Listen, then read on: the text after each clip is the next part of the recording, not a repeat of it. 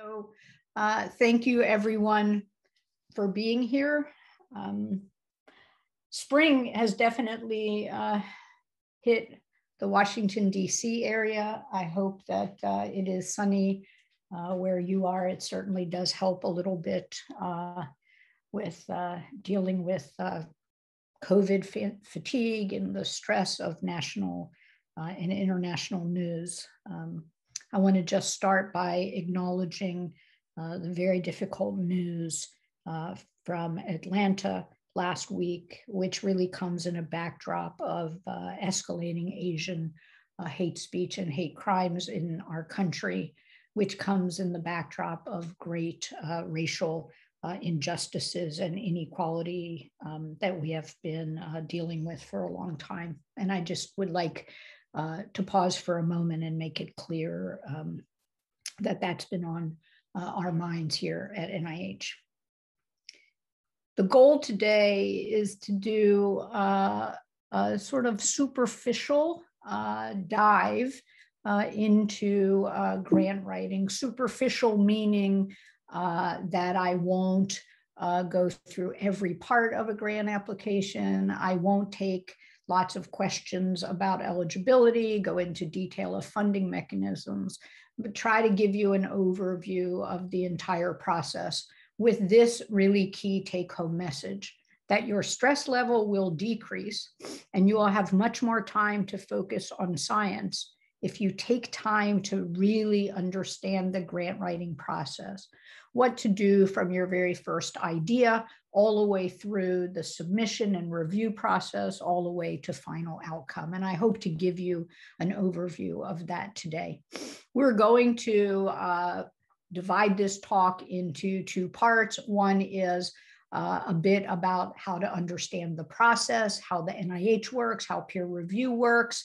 That's with the idea that NIH is a major funder. Lots of you will submit NIH grants, so you want to understand NIH, but also from the perspective that if you understand how to explore one funder, then you can do the same for others. And so it's also partially based on giving you an understanding of how to explore a funder. And then we'll take a break and stretch, and everyone will get up and clear their mind, and we'll come back and we'll talk about writing your application.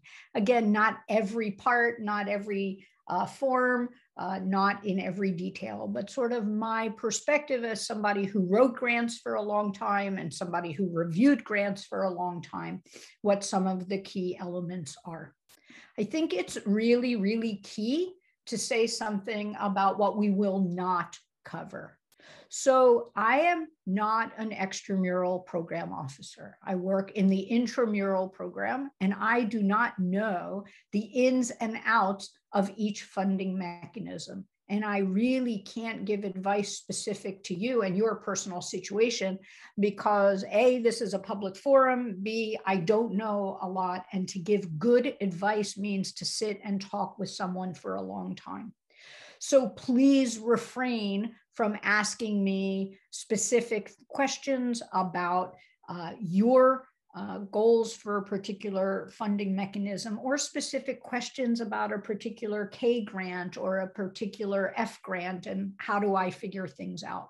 I'm going to give you general overall advice about how to find that information, but I'm not going to give you that information today. I'm going to take questions periodically along the way through the Q&A box, not through the chat. So please don't put your questions into the chat. I can't monitor both of them simultaneously.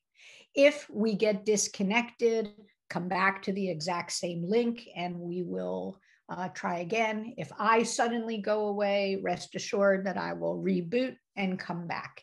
The slides will be emailed to you after the fact, and the recording will eventually be loaded onto the OITE YouTube channel. But for now, you can find it just through the exact same link.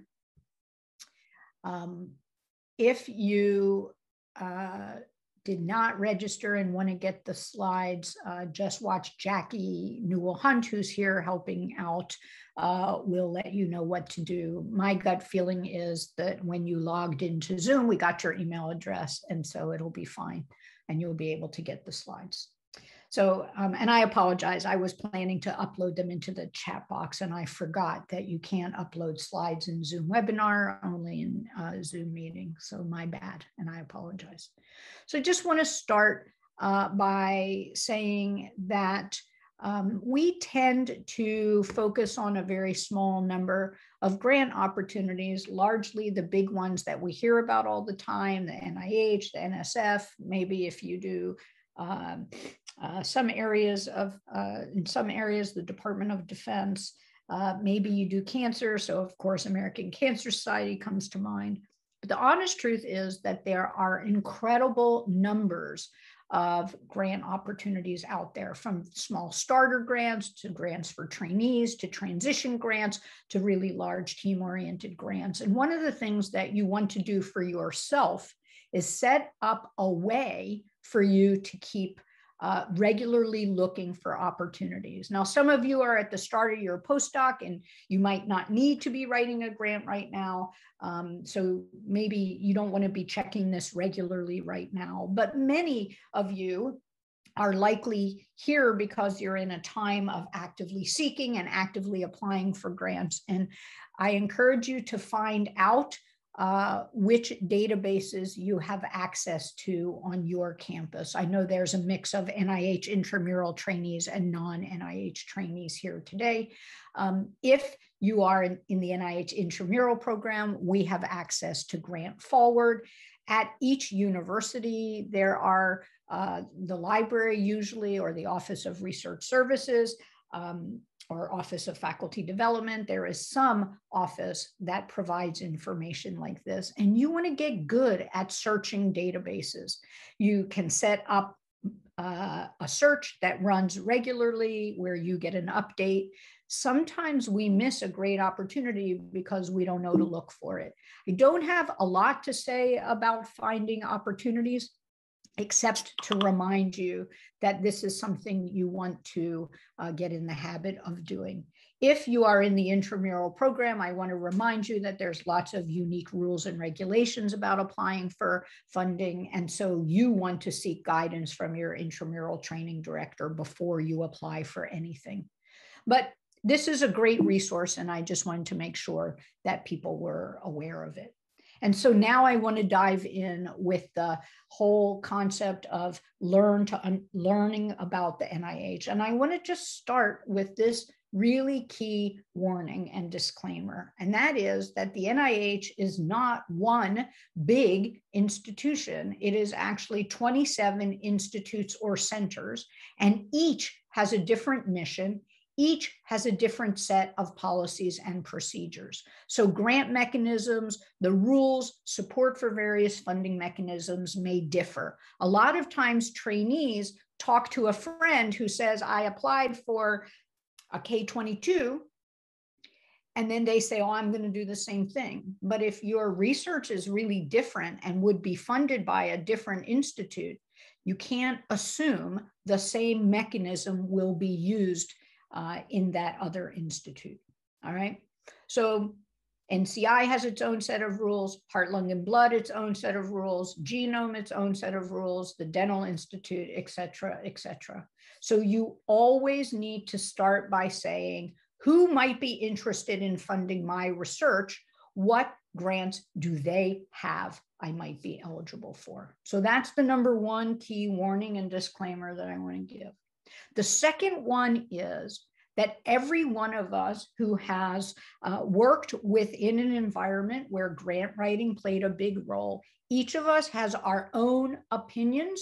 We have our own ways of doing things. We have our own views on what makes a successful grant and what makes an unsuccessful grant, which means that you need to ask many knowledgeable people, not just one person. You want to get input from multiple people, but you want to make sure that those individuals have written grants, that they've served on study section that they are knowledgeable in some way.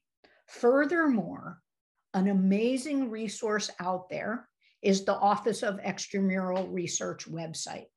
And it's really important, if you want to understand this process, that you start getting into a regular habit of checking that website. It's full of resources, and a lot of people don't look, and then they miss out on really expert input. In terms of just starting into talking about NIH, the first thing we need to talk about are the main types of NIH grants. So most grants fall within one of these categories. Research, training, and fellowships are T's and F's. These are for people who are in the middle of training, undergraduates, postbaccs, graduate students, postdocs, T and F grants. There is then a whole series of grants called the K series, which are career development awards. These are grants made for people transitioning from one stage to another. One of the Ks that people are most familiar with is the K99R00, which is a transition point with a mentored phase for postdoc and then an independent phase into faculty. So it's for the postdoc faculty transition. There are K awards at all kinds of transition points. The R series of grants are the research grants, the most famous being the R01, but there are a variety of other R grants that you might or might not want to apply for at some time. Then there is the P series, also known as program project or center grants. Those of you at an early step in your career would not be PI on one of these grants. These are grants that pull together multiple individuals at an institution to tackle a big complex problem. At Chapel Hill, where I was a faculty member for a long time, we had a program project grant on cystic fibrosis. The goal was to bring basic scientists and clinical scientists together to tackle this problem from multiple levels. At the start of my career at Chapel Hill, I got a small starter grant from the Center for GI Biology and Disease. That was a P grant awarded to UNC to promote GI biology and disease research on their campus. So while you as a new investigator won't likely be PI of a program project or center grant, you may benefit from it. You may eventually be a co-PI, and as you mature in your career, you might actually become a PI. As you interview, somebody might say some of your startup will come from our program project grant in fill in the blank area of research. So I want you to be familiar with that language, but this is not a grant you would actually write at the outset of your career. And then there are a variety of grants that don't fall into any one of these categories and that are trans NIH programs, things like the Loan Repayment Program, diversity supplements, the NIH Common Fund, etc. Now, if you notice, I didn't go into a lot of detail, and I won't be going into detail because each and every one of you would need to look at these and determine eligibility for yourself individually. And so in this kind of big audience, it would be sort of ludicrous for me to guess which ones of these might be most appropriate for you. However, you will want to think about, if you're a grad student or a postdoc, go to the webpage where the TNF grants are discussed and see what you're eligible. Same if you're getting set for a transition, you might want to go to the page that describes all the K series and see what you might be eligible for. One of the great things is there is a K kiosk where you can answer questions, and then it will tell you what you're eligible for. Likewise for the T and F series. So these are just the main types of grants. So with that basic introduction, I want to give you an overview of the entire process. I will talk today about the research plan, which is unique I mean, which is not unique to any of those mechanisms. And I'm going to talk about the career development plan, which is in T, F, and K grants. But I want you to understand the entire process anyway. So you have ideas.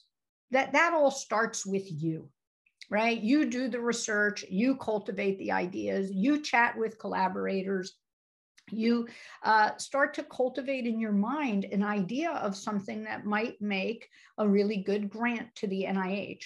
One thing to keep in mind is, with very few exceptions, you don't submit the grant.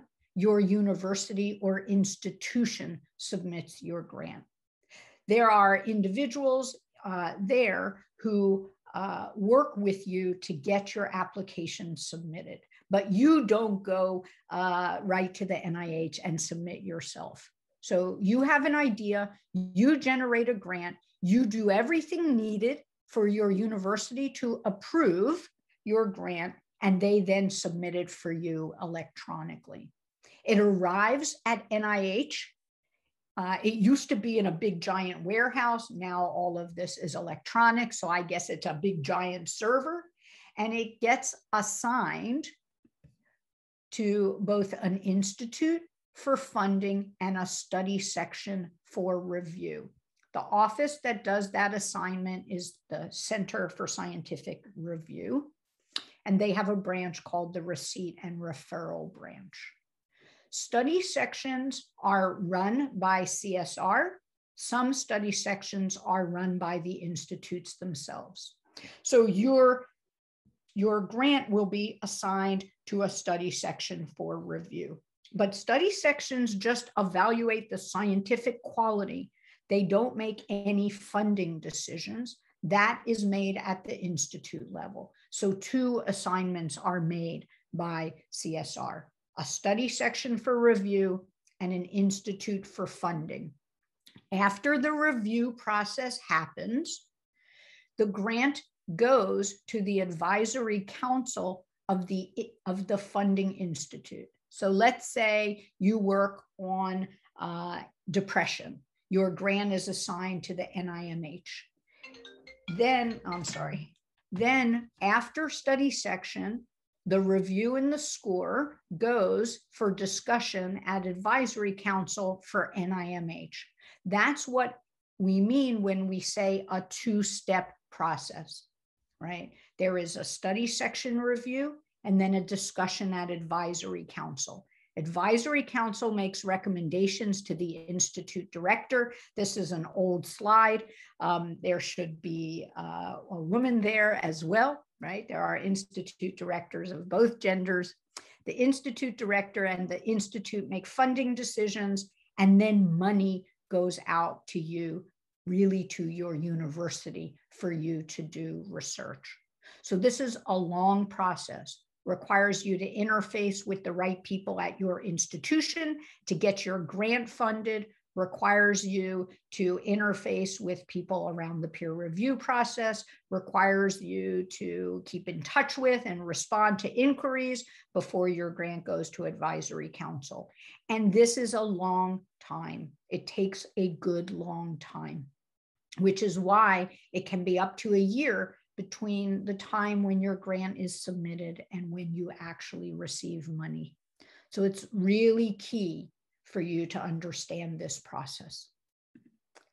Now, along the way, you will talk to several important extramural contacts. One is a program officer. And in fact, when you submit your grant, you'll go to your ERA Commons or your electronic review space. And after you submit the grant, you'll get a notification that your grant was received and it was referred to this study section and this institute for funding. The program officer is institute staff, and they manage awarded grants in a particular scientific discipline or funding area. So for example, in NHLBI, there was a program officer who held the portfolio of cystic fibrosis grants. So when I submitted my research proposals to NIH, the program officer was the individual who held the CF portfolio. I had a research program that looked at cell signaling in the dopamine pathway. That grant was directed to NINDS for funding. So the program officer worked in NINDS and handled the grants around dopamine signaling, okay, or whatever topic it is. The program officer can speak with you about eligibility. They can speak with you about fit in the institute. This is something we would be excited to fund. They can speak with you and give you some thoughtful input about the structure of your grant, what you're thinking about proposing. That's their job. They also monitor scientific progress once you receive a grant. So every year you submit an update, and it is the program officer who looks at your update. For those of you who are trainees, which I imagine is most of you, there is somebody with a portfolio in training grants in each of the institutes.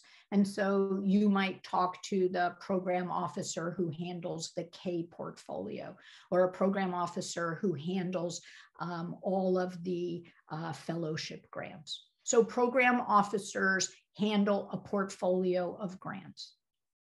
And you will interact with them when you go to a national meeting, even virtually, when you stop at the NIH booth, there's a lot of program officers there who can talk with you about what that institute's research portfolio looks like.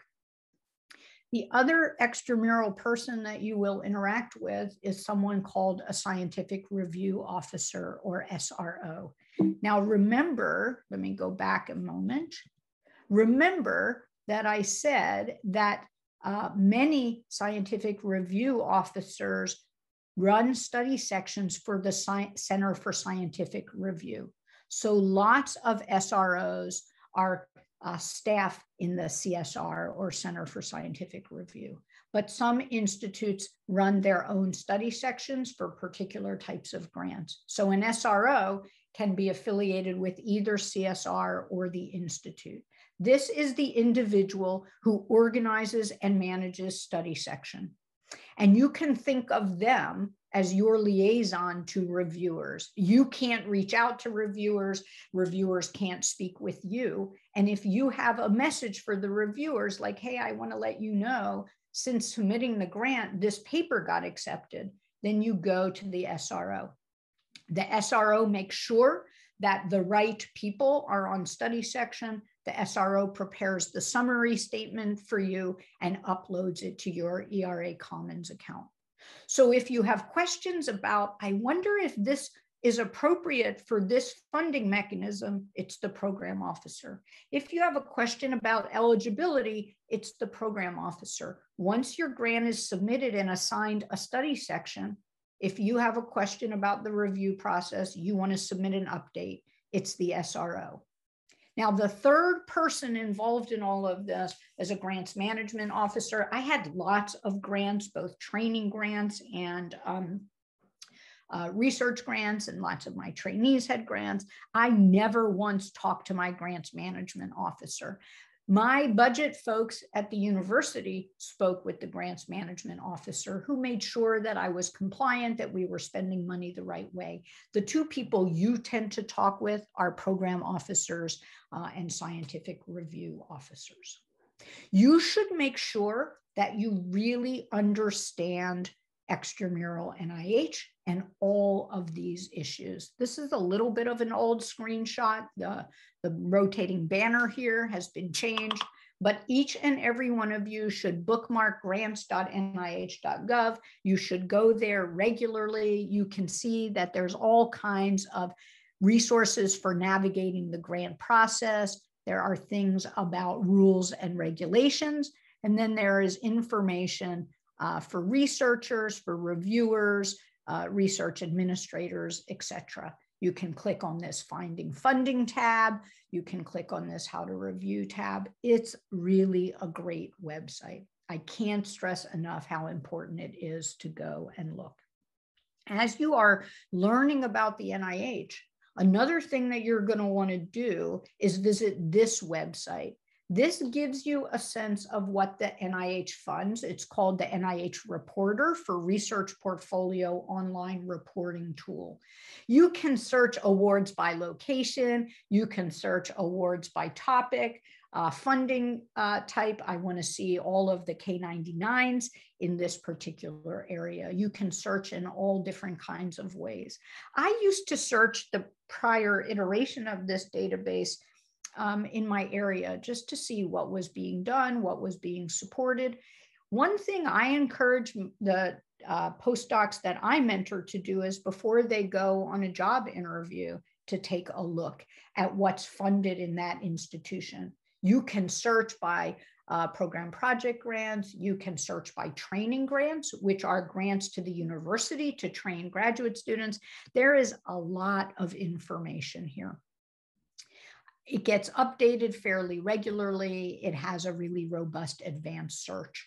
And it's a very informative thing to do, to spend some time exploring what NIH is currently funding. You can read the abstracts, which are online and public record. So you want to spend time on the OER website. You want to go to the training and fellowship page, the career development page. You want to go to the reporter and look at funding. All right. All of that is sort of good generic information. But one other thing that you want to do is you want to think about what you do and think about which NIH institutes would be most likely to be interested in that. And many of you do things that could be of interest to multiple institutes. So you study a cancer of the brain. The National Cancer Institute would be a reasonable institute to target, but so might be the Neurological Institute, NINDS. Or in my research group, we studied cystic fibrosis, much of it in the airway. So heart, lung, and blood was the obvious funding source, but also sometimes in the gut. And NIDDK had a cystic fibrosis portfolio focused on the impact on the GI system. So your goal is to sit and think about what you do, which institutes might be interested in that. Then you can find the funding tab on that institute's website, and you can find out exactly what that institute is interested in. Each institute has a mission. It has areas of focus.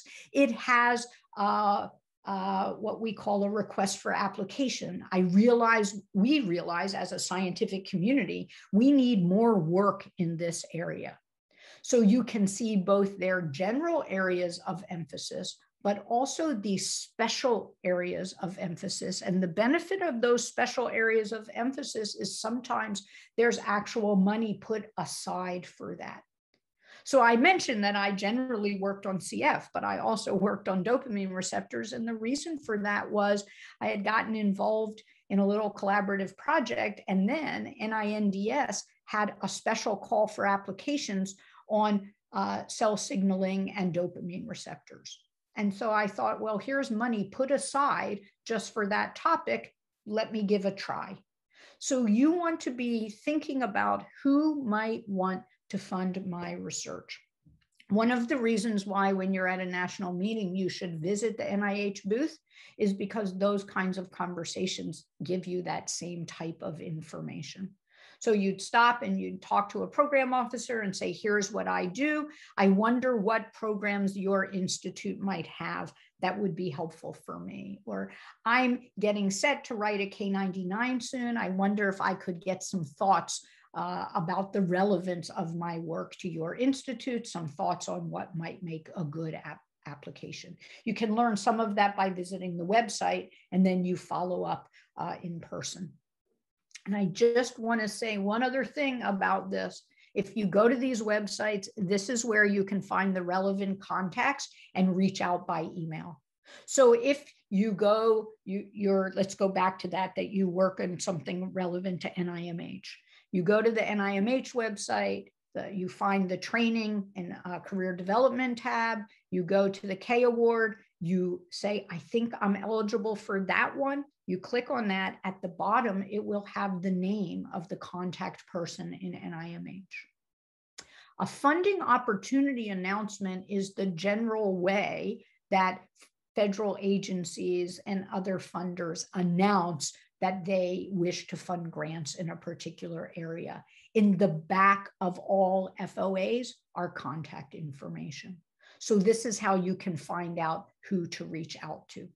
And I can't stress enough this concept that your research may be of interest to more than one institute. And so you should really think about that because, like I said, some institutes have a K-22, some don't. Some might have an R03, some don't. And it doesn't matter right now what those specific grants are. It matters at the time when you are looking for what you're eligible for. It matters a lot that you make sure that the institute most likely to be assigned your grant actually uses that funding mechanism. Plus, if you take a look at multiple institutes, you may find expanded opportunities. So I'm going to pause here for a moment and take some questions. There are some questions about the pandemic and extensions. As I said, I do not work in extramural NIH, and I can't talk about extramural policy. The OER website, grants.nih.gov, has a very robust COVID page, and I encourage you to check that out.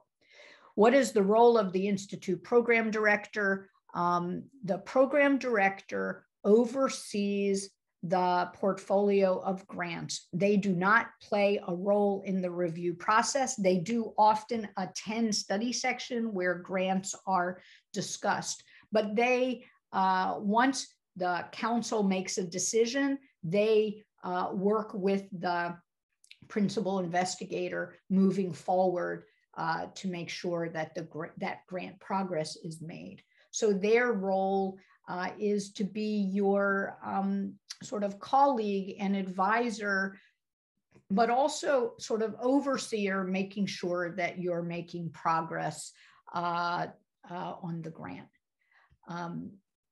There's a question about another advanced grant writing webinar. I am not planning to offer another grant writing webinar. Many scientific societies do. If you're in the intramural program, many of the intramural program groups offer some more in-depth things. How do you decide on which institute to choose for the grant submission? So sometimes that's really obvious, right? So let's say that you work on liver disease. So it would be pretty likely that NIDDK, which has a very large program focus on liver disease, would be the institute you would target. But at times, your work would fall maybe between, it could be funded by one or two institutes. So you think which ones it might be, you find the announcement, you find the contacts, you send them an email, and you ask to meet with them. And then they will give you some opinion about what might be the best institute to target. You mentioned that most applicants submit their grant to the university, which then passes it on to NIH. Does a similar mechanism exist for intramural? Yes. So in the intramural program, you need to go to your training director, and they will submit the grant on your behalf. There's resources on the OITE webpage. And if you have questions, you can reach out and I'll direct you to the right person in your institute. Can you speak about how young investigators can get involved in study sections? I don't work with extramural NIH, and I'm sorry, I won't be able to address that. Can you apply to multiple funding opportunities at once? I'm going to give you my opinion about that, which is this is an incredible amount of work. Just submitting a single application at a time takes a tremendous amount of energy and focus. While you certainly cannot submit to NIH two applications that look essentially the same, there are There are guidelines online about if you're submitting a grant to one funding agency and also the NIH to talk about that in the application and explain that. But in general, I would encourage you not to imagine that you're going to submit multiple applications at one time. And I realize answering questions this way doesn't feel quite as good as in the room where you can come back and say, here's what I meant. And so if I misunderstood that one, please let me know. If I am a postdoc, in what context would my application of K-grant would my application of a K-grant be considered? This question, in reading it, makes me think what you need to do is go to the extramural NIH grants.nih.gov and read a little bit about K-grants. K-grants give you funding at a transition. Some of them, you get some money. So like K99R00, you get some money for a mentor phase as a postdoc, and then you get some money once you start your new research position. So there's money for you to start your own independent research. So some Ks have a mentored phase and an independent phase. Some are mentored in the independent phase. So you really need to go to that website and learn about K awards. What are some strategies for distinguishing between a good grant idea versus a paper idea? You know, in general, you should think of a grant as the potential for many publications in one area that are interrelated and grow based on various results. So it's an interconnected set of experiments. A paper is a single contribution. If you are doing something where you think this is narrowing, right? I had experiments, but after this, I don't know what I would do next, then it's probably not a great grant application, because grants are supposed to sort of expand our learning, right? It's like I have a whole set of experiments that, when put together, provide me with new learning. So that's the way I would think about it. There's some question here. There's a question here about K99s. People outside of NIH who submit grants say the mentor has to be a full professor who has received at least one, if not more, R01s. I'm going to talk about mentors for K awards later. I think that anyone can be a very, very effective mentor, and many assistant professors and associate professors are successful mentors on K grants. But I'll talk a little bit more about that later. I can't really address how to get funding if you are not at an academic institution. As I said, I am not an expert in extramural grants, so you will need to go onto the webpage and see what you can find there. So I cleared the question box, so let's go ahead on to the next step, which is a little bit about making sure you understand study sections and the peer review process. And at some point, you should watch that video. But now we're going to start again from that point of the Center for Scientific Review, where the application is submitted. It goes to the Center for Scientific Review. And then it goes to a branch called the Receipt and Referral Branch.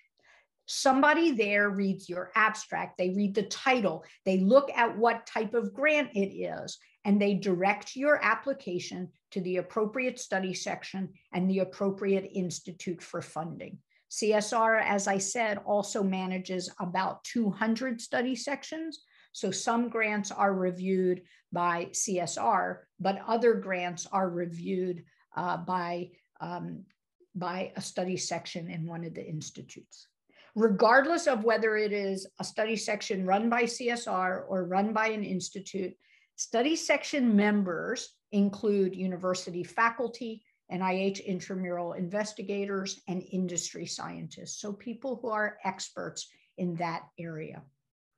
The SRO, remember I talked about the SRO as being the person in charge of putting together a study section. They recruit very diverse participants in every way, from large schools, smaller schools, across the country, gender and race, ethnicity. an effort to put together a study section that has very broad, disparate opinions, because that can provide the best broad review of an application. Many study sections include a mix of basic science reviewers and more clinically oriented and translational reviewers. And so there's a mix. Some members agree to serve on study section as what we call a permanent member, and they serve typically for 4 years. But every cycle, every time study section meets, the SRO recruits what we call ad hoc members. So let's say the SRO looks at the grants that they are assigned, and there are 3 of them that use really advanced imaging techniques. And they look at the roster of permanent members and say, maybe we don't have a perfect expert in imaging. Maybe we need a few additional experts. Then they reach out to people and say, would you serve as an ad hoc member of the study section? So some agree to go for 4 years to each meeting, and some are ad hoc, meaning they go one time, okay? Or maybe multiple, maybe they go 2 times. So study section is this mix of experts, and they're going to sit and review your science. How does your grant end up in a particular study section? And I'm sorry, I flipped these 2 slides, so we're going to go back to that again. So one way that a grant lands in a particular study section is based on input from you. You spoke to a program officer. That program officer said, you know, I think this grant would, we would be interested in this type of grant in our institute. And here's a study section that where my feeling is this grant fits. Now, most of you will not do this at the beginning because T and F and K grants have special study sections. But eventually in your career, you might have a strong opinion about what study section your grant might do well. So for example, when I was writing grants at Chapel Hill, there were 2 lung pathobiology and physiology study sections.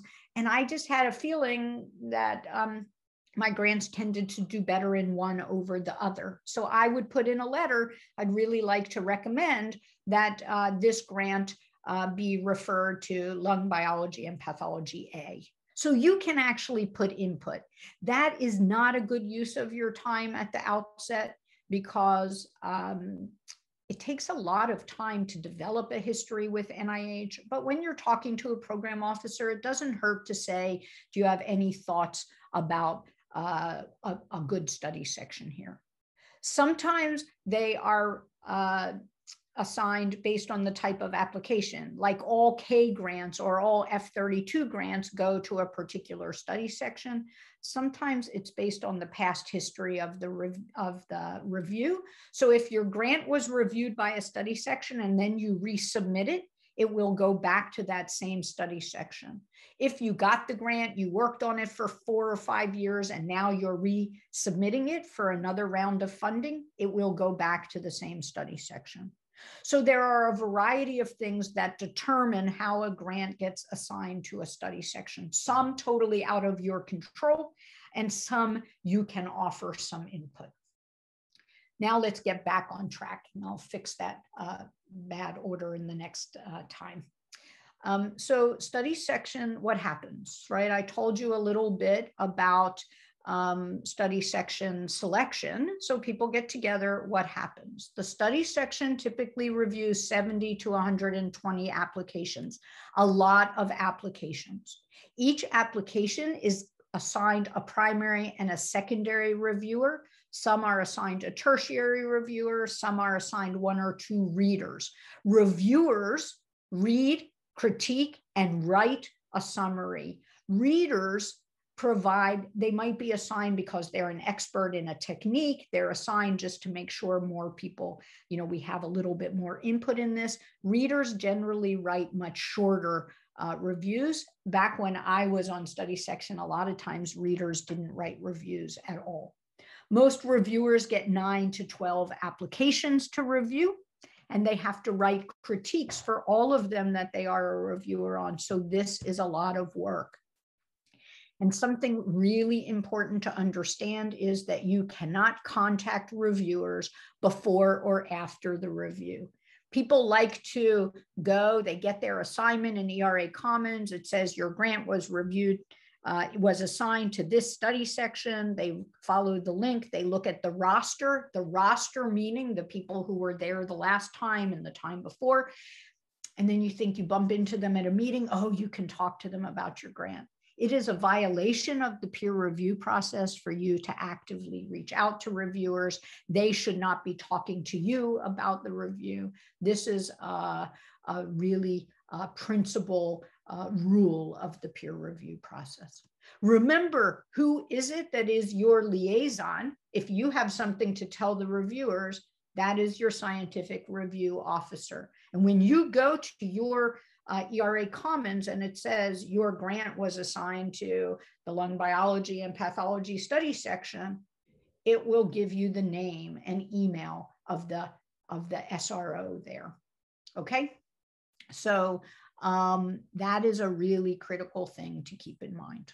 All right, so in advance, the reviewers read your grants, they write reviews, they consider scores. What we're generally told to do is think about grants in the top 50% of the pile and the bottom 50% of our pile. When we get to the meeting, the first thing that we do is we go over confidentiality and conflict of interest rules, and then we talk about grants that are in the top 50% versus the bottom. The idea there is, and people call this the triage list, that's what you'll hear about it. It also can be called the not discussed list.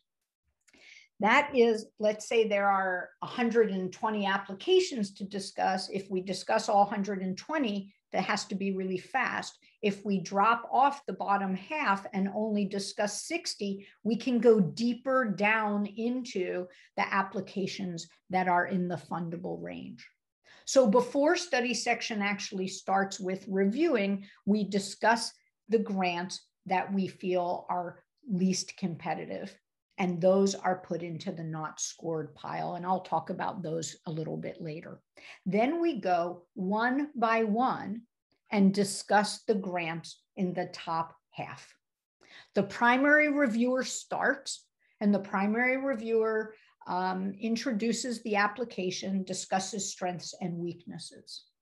The secondary reviewer then says, well, I agree here with Sharon on this part, but actually, I was not impressed with those preliminary data that she said were so good. Here were my concerns about it, but I was very excited about these experiments. So here's where I agree with Sharon. Here's where I don't agree.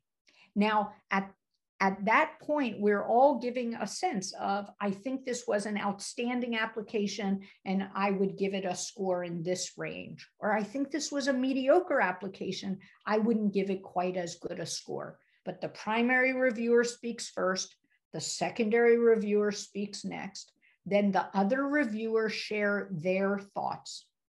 So the reader and the tertiary reviewer says, well, I agree with Sharon in this part, and I agree with Bo on that part. Or actually, I had a totally different response to this grant. Here's why I didn't like it at all, or here's why I loved it.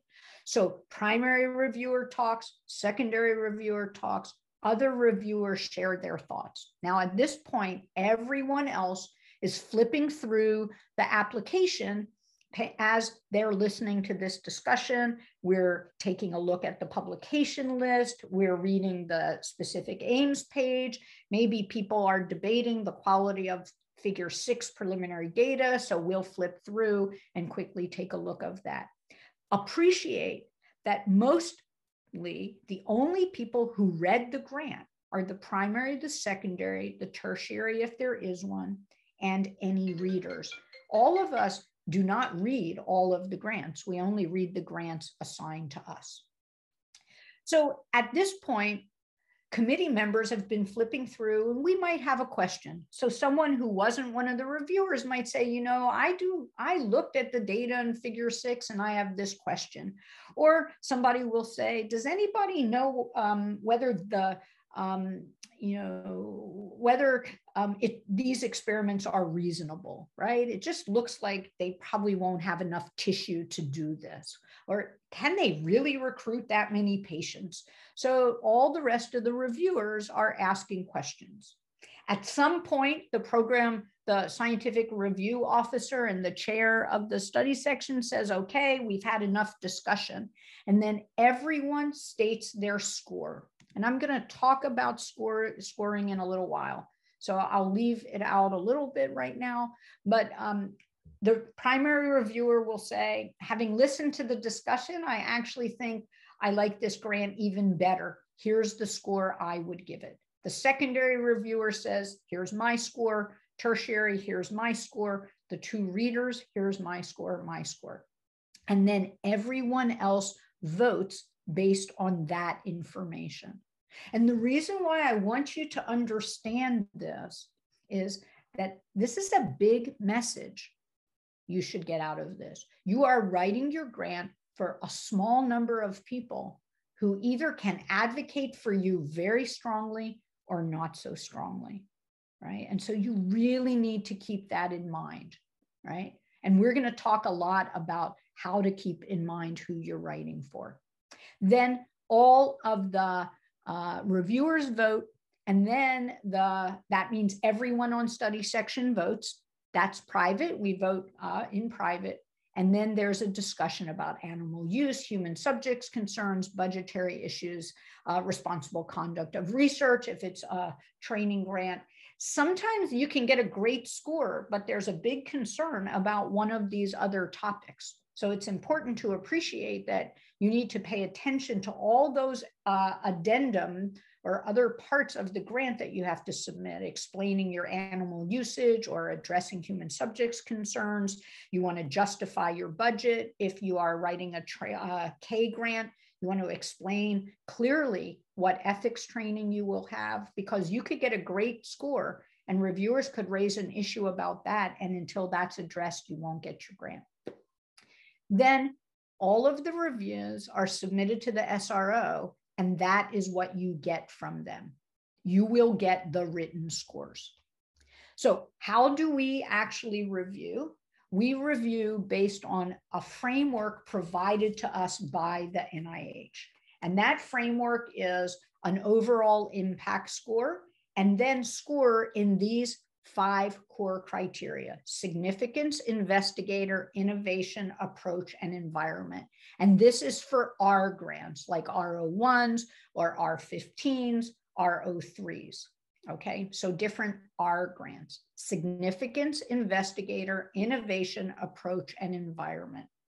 And then all those additional issues, like whether human subjects protections were appropriate, whether the data sharing plan is appropriate, etc.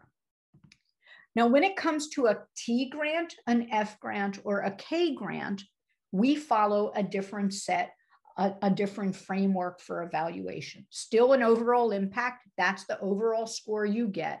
And then the core criteria are candidate, career development plan, research plan, mentors, consultants, and collaborators, and then environment and institutional commitment. So we are evaluating here the science in the research plan, but also the candidate and the career development plan for training grants and K grants. That's really important, right? Because you need to write a grant that has solid science, but also a solid career development plan and a solid description of why you are such a good candidate for this. Remember, in T grants, in F grants and K grants, we are investing in you. It's not just the science, it's you, right? Because there are 2 criteria on you: candidate, career development, right? In some ways, even the mentors, consultants, and collaborators are all about developing you, right? So it's your science plus you. Whereas if you go back and look at the R grant, it's all about the science. there's something about the environment and the investigators. Are you the right person to do it? But much, much more of a developmental focus in training and career grants. So the criteria for review are different. The overall impact score ranges from 10 to 90, with 10 being the best and 90 being a very weak grant. And each of the criteria scores are 1 to 9 integers only, with 1 being the best, 9 being the worst. One critical thing, let me just show you this and then I'll go back. So 1 is exceptional. I essentially see nothing wrong with this criteria. 9 being poor, very few strengths, numerous major weaknesses. 3 is excellent, 5 is good, 7 is fair. All right. And so these scores are for those core criteria: the significance, investigator, innovation, approach, environment, or candidate, career development plan, research plan, etc. All right. The overall impact score is not a mathematical average of all of those other criterion scores. Reviewers can weigh the criterion scores as they believe appropriate in assigning an overall impact score. So I want to go for a moment back here. So let's say I review a grant and I think it is exceptional. It is really important. It has great significance. It is tackling a problem that has been up in our field for a long time. And I think it's very significant, great investigators, but the honest truth is I don't think it's very innovative. So I don't give it a good score on innovation, but it gets a really good score on all the rest of this. As I come up with my overall impact score, it is up to me to decide not to weigh innovation that much. Totally the reviewer's decision, and each of us is different. That comes into play for training grants and K grants. So some people focus a lot more on the research plan. Some people focus a lot more on the career development plan. Some people weigh both of them in different ways. All of us have different opinions about what the most important core criteria are for that specific application. And so you cannot assume that the overall impact score looks sort of is mathematically related to the criterion score. This is something very frustrating for new investigators who are looking for some kind of ability to look at all those criterion scores and then say, well, clearly this is how it related to my overall impact. But it doesn't always totally look. How does the summary statement look? So you get a score and people tend to focus on the score, but the honest truth is it is what is written that is so important. Reviewers use an actually structured template where they address overall strengths and overall weaknesses, strengths and weaknesses for each of the core criteria, and then comments on other review considerations like animal subjects, human use, etc. The idea here was that it would be more transparent for people to read the review and understand what's being said if each core criteria was strengths, liabilities, strengths, liabilities. So it is a lot easier to read. On the OER webpage and in some of the resources I'm giving you are links to examples of this so you can see what it looks like. So your summary statement will be uploaded into your ERA Commons some period of time after the review. So you'll be able to tell the date of the review because it will be in the ERA Commons. You will get your score much faster than you actually get the summary statements. All right. But you will eventually get the summary statement uploaded so you can read it carefully. And I'm going to talk a lot at the end about responding to comments and resubmitting. Now, remember, I started by saying the first thing we do is we discuss which grants are in the bottom 50%. Therefore, they're not going to get funded, so we don't spend time talking about them. So applications that are not discussed are in the lower half. They do not receive an overall impact score, because the overall impact score is what is assigned based on the vote at study section. People always say, oh no, that means I won't get any input.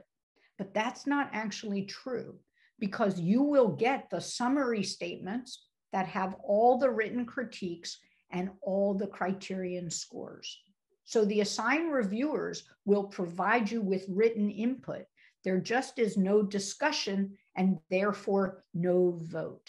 All right. Therefore, there's no overall summary at the top and there's no overall impact score. But you will get the written reviews and you can see what it was that each of the reviewers didn't like.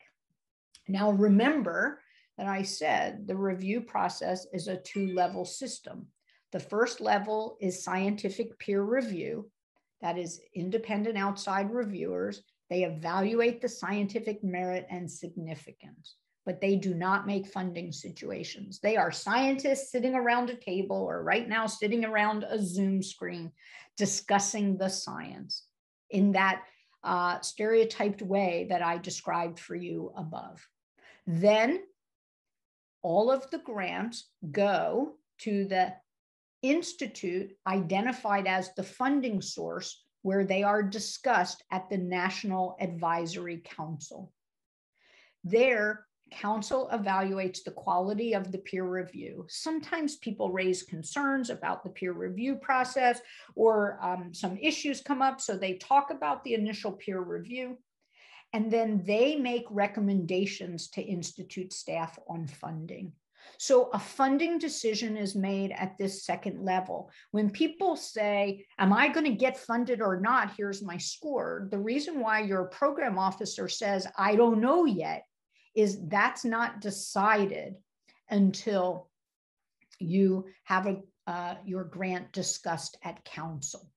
And I'm going to show you the sort of timing of all of this, when peer review happens and then when council happens. Another thing that council does is it evaluates program priorities and relevance. So council might say, we're really concerned there aren't very many grants focused on this part of our portfolio.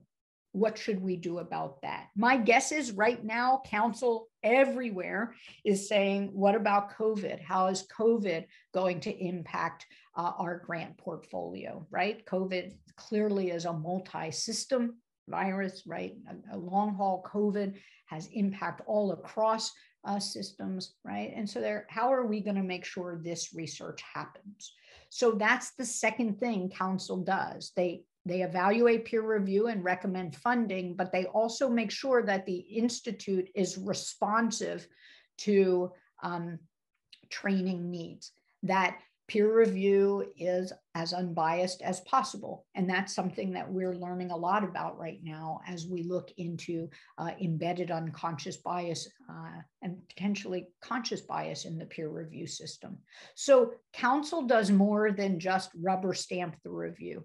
They also talk broader about issues in that institute. So there's a bunch of questions that I'm going to try to take now. I'm going to talk about training plans in the next part. So I'm going to dismiss that question. I will get to it. Again, I announced there's questions about international researchers and applying for grants. Again, I cannot stress enough, you do not want advice from me.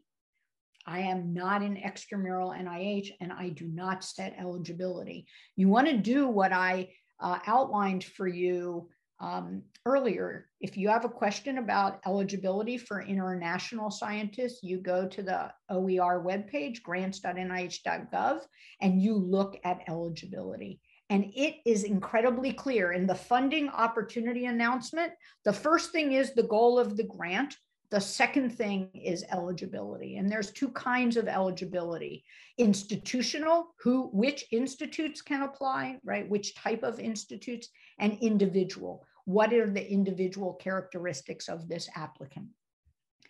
are there funding from NIH that are more or less international? There is a whole section on the OER webpage for applicants from universities abroad. There are some grants grant mechanisms where you're not open, you're not eligible if you're at an international institution, and there are others where you are eligible. So the same answer. In my experience, what was the score for most successful grants? You know, there is no clear answer to that. It depends on the year. It depends on how much funding is available. I have gotten grants. My grants were mostly scored using the old number. So I've gotten grants that would have been like a 225 or 22 that were funded, and grants at that level that were not funded. It just depends on the funding mechanism. It depends on the year. The person who can help you with that the most is, after you get your score, you could email the program officer listed in your ERA Commons and say, I just checked my score. I received a 35. Can you let me know, based on prior experience, whether this grant may or may not get funded? But nobody can tell you that there is a number that's just standard out there. There's another question about career development plans and another question about various eligibility. Let me stress again, I will not answer any questions about eligibility because A, I don't know, and B, I would never want to damage you by giving wrong advice. So don't put grant questions about individual eligibility here. Having served as a reviewer, do you have any sense of whether having references for a K award from non-PIs would be viewed as a bad sign? Are only PIs deemed able to gauge your potential? I'll talk a lot about that in the next section, but the honest truth is we want to see recommendations from people who know you well and can address some element of your K application. So I shut my lab years ago, and I still write some applications for people applying to K grants because I talk about their career development, their preparation for independence. I talk about other elements of it, and I think that that can be totally appropriate. Again, there's questions about visas, and I do not know, and you do not want to hear this from me. What are the most important criteria to consider while selecting the most appropriate funding institute? I mean, for many of us, it's obvious. Like if I work on cystic fibrosis, there aren't that many options, right? And NHLBI has a cystic fibrosis portfolio, so does NIDDK. Child Health and ICHD might have some, but it's much more narrow in terms of impact on development. Or in terms of my type of research, much broad in others. We have to look at what we do and then talk to the program officers in those in those areas. And the program officers can help us decide which institute is most appropriate. Does NIH still give preferential weighting to early investigators? Yes, NIH is very worried about early career investigators. NIH is very worried about the impact of COVID on early career investigators. There are many extensions. There are all kinds of systems in place to make sure that you are really being nurtured and looked at carefully at NIH. Is it possible to get a grant while being at NIH and then use it after moving to an institution abroad? K99 R00s, the R00 must be at a US institution. If you take a job internationally, you will not be able to activate your grant. You will need to check for each of the other grants whether there's a difference. But for the most part, when NIH invests in people via training mechanisms and K mechanisms, there are all kinds of restrictions on eligibility. Our grant eligibility is different. It's focused on the science and is there a reason for doing that experiment internationally? And so the criteria and things around international sites are very different. I'm going to talk about resubmissions. You can submit the same proposal, but if it wasn't funded the first time, we expect you to address the concerns raised. After grants are scored, we get an impact score along with a percentile. What is the relevance of impact score? Does it influence funding? The impact score is the final number, and actually many grants, for example, the K43 at Fogarty, there is no percentile. It is all just an impact score. The percent is a reflection of the impact score, and it is percentiled to help normalize across study sections. But but some grants don't have a percentile, and the impact score is used to make funding decisions. Do intramural NIH fellowships go through a similar review process? It depends on which of the intramural institutes you are in. Some of them have their grants reviewed through the exact same system. Some have internal systems that look similar, and everything that I'll talk about in the next part would be helpful for either one. Asking about mentor qualifications. If mentors have many awards, would they be strong mentors, even if they're awards from the CDC, DOD, et cetera? Really, there is no magical description of who would be a great letter of recommendation. If they are well funded in their area with grants from the appropriate funding agencies, they are a perfectly appropriate recommender. You don't have to only find people with R01 grants. That said, it doesn't hurt to have some people who have followed the career trajectory and have grants similar to what you have. And if that's an NIH R01, then that would be a good thing. But CDC grants, DOD grants, American Cancer Society, Chan Zuckerberg, all of these, right? I mean, if people have funding, it shows that they're good scientists. I think I cleared all of them. There's another question about the impact score and relevance of the impact score. The impact score, or the percentile generated out of the impact score, is what determines funding. So NIH will go to study section and they pick a cutoff. We're going to fund all of the grants that range from a 10 to a 30, or we're going to fund grants up to a funding level of 21% or 18%.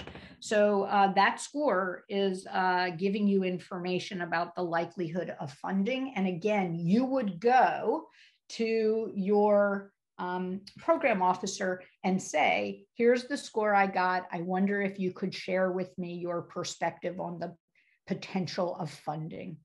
And they might say this score most years wouldn't get funded. They can never tell you until council meets. They might say this looks promising, but of course I can't say, but they will give you some indication. Are you able to look up a PI's grant on Reporter and access the whole grant? No, you cannot. All you can see is the abstract, right? If you think about it, those grants are our intellectual property.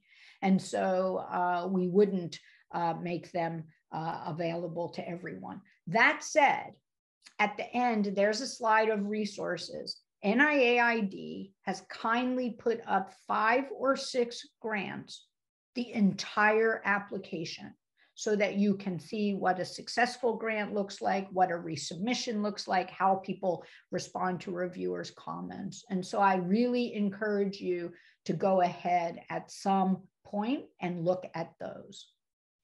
All right. If there are no more questions, it is 2:16. Please come back at 2:26. We're going to take a 10-minute break, stretch, see the sunshine if you have somewhere you are, and I will be back at 2:26 Eastern time. All right, everybody. I hope you're back from break, got a chance to stretch. I'm going to take the one question in the Q&A box, but before I do that, I want to go back to a lot of the questions about international eligibility with this particular type of visa. And I want to just go over one more time the best way to get those types of questions answered. Because in part, I feel unwelcoming to keep saying I can't answer them, but I can't. But also, even if I knew some of them, nobody knows the nuance and ins and outs of every grant, right? So that funding opportunity announcement, when you go to that on the OER webpage and you open that, it will start with the overall goals, and then it will have eligibility. And that eligibility will start with institutional eligibility, and then it will go to individual eligibility. You read institutional and individual, and then if you have any question or any concern and you want to confirm, you flip to the back, you find the name of the appropriate program officer, and you reach out. And you send them an email that says, I'm looking at this particular funding opportunity announcement, give them the number, and I have this important specific question. You can ask to talk with them. If it's really complex, you want to talk about it, you can, they may ask you for more information to be able to answer. That is the way to get accurate advice. First of all, accurate. The second thing is it gives you a written record of what was said, because this is so complex.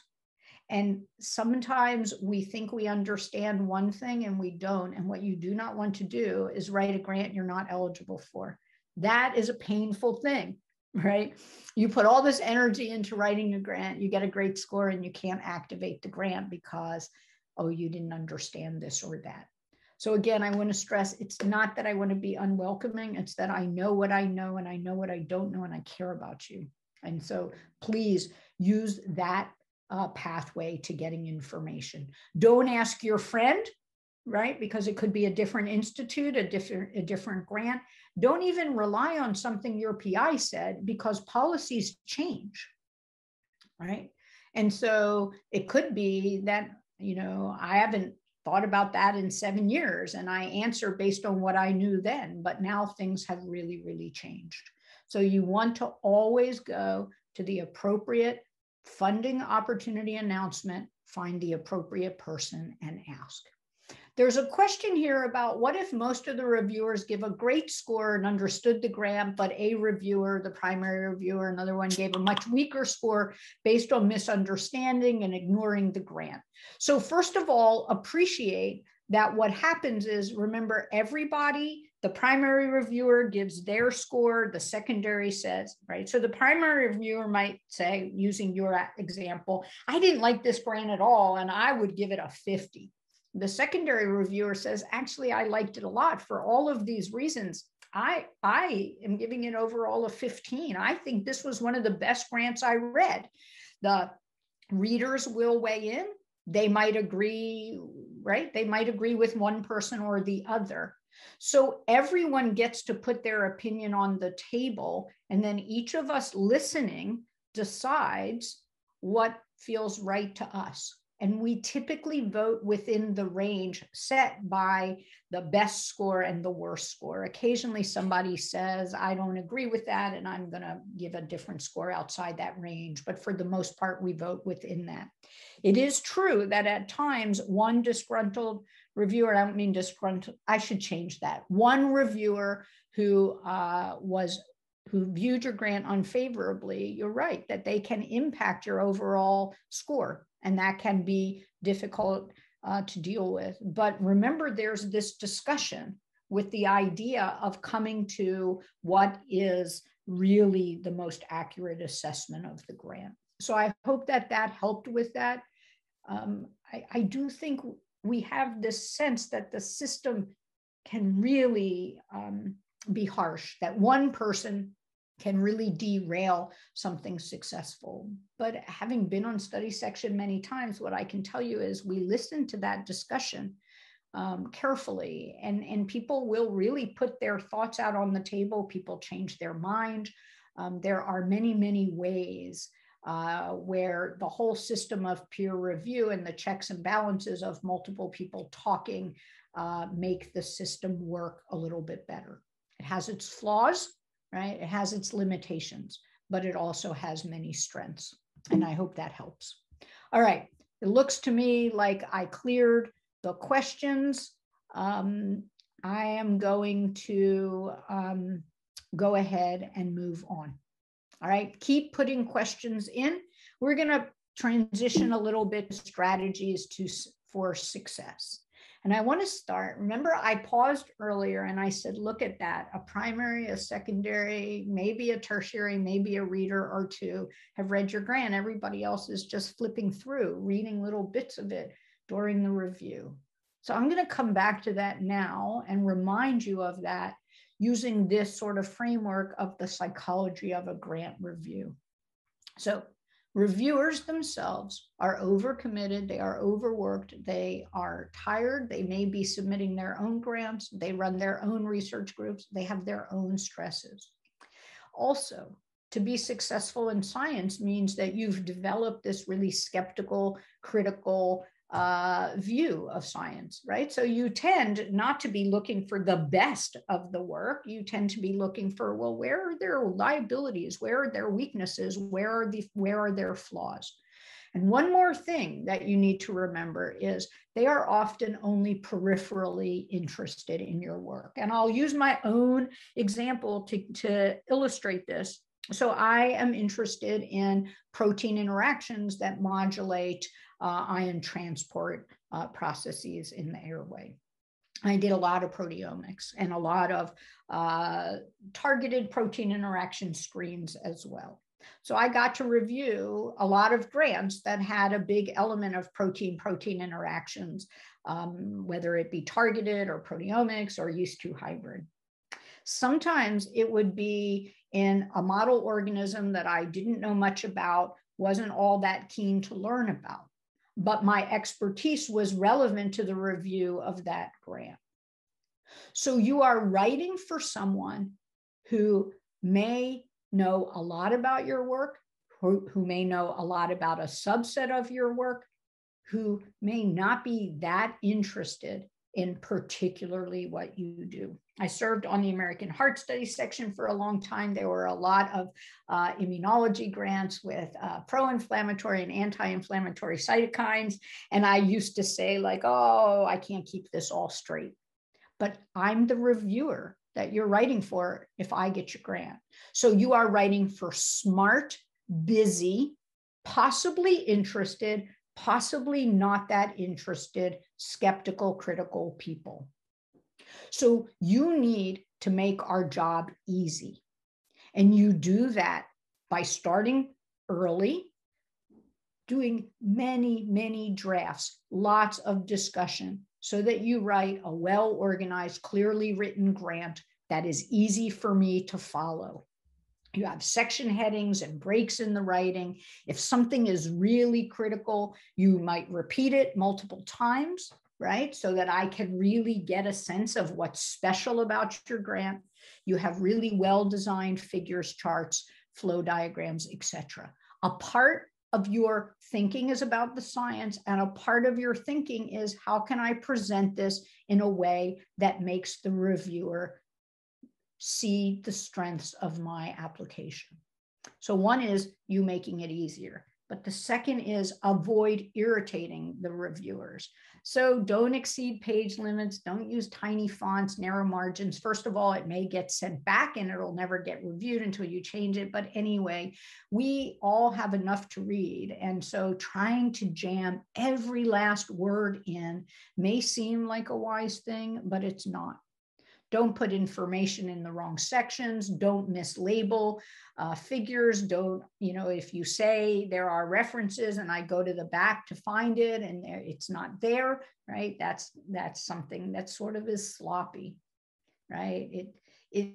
I need to have confidence in the science then I need to have confidence in the grant. And the only way you can engender confidence in this system is by really making sure that your grant flows, that the information that you say is there, that if you say the arrow shows the specific, the specific staining, that I look up and the arrow is there. You don't want to submit an application that's sloppy and full of typos, because sloppy grant submission could equal sloppy science. I know it could also just equal busy, or I waited till the last minute. But the way reviewers receive that is, I'm super busy, I don't have time for this. And so you want to make their job easier and avoid irritating them. And you want to keep in mind that you are writing for smart, busy, critical, interested to some degree people. One thing, so that's my overall comment at the outset. Now I want to talk a little bit about getting down to the nuts and bolts of an application. So it's a big deal to write one of these. It takes a long time, which is why when the question was asked about, can I submit multiple at a time? I said, oh, you would not want to do that. This is a lot of work. You need to think about what else is happening in your life and work right then, so that you have the time it takes to do a good job. There are generally 3 cycles. Grants are due in winter, summer, or fall. There are 3 cycles of review meetings. So if your grant is due in February, March, April, really February, March, most of the reviews will be June and July. It goes to council in September, October, and it can start in December. So it's almost a year, right? The cycle starts towards the end of January and the potential start dates are in December, almost a year. Then there's this summer one, fall review, winter council, spring start. Now, each of you has the life you have, the schedule you have at work. I have had people tell me I'm going to write a grant and, oh, I'm teaching the first time. So I'll be teaching my first time and writing a grant in February, March. Not a good idea. Sometimes we don't have any control, right? And it just is what it is. But if you can schedule your grant writing at times when you can put the most energy into it up front, the better. So I always try to target the February, March submissions, because when people went away in December, it was a nice quiet time for me.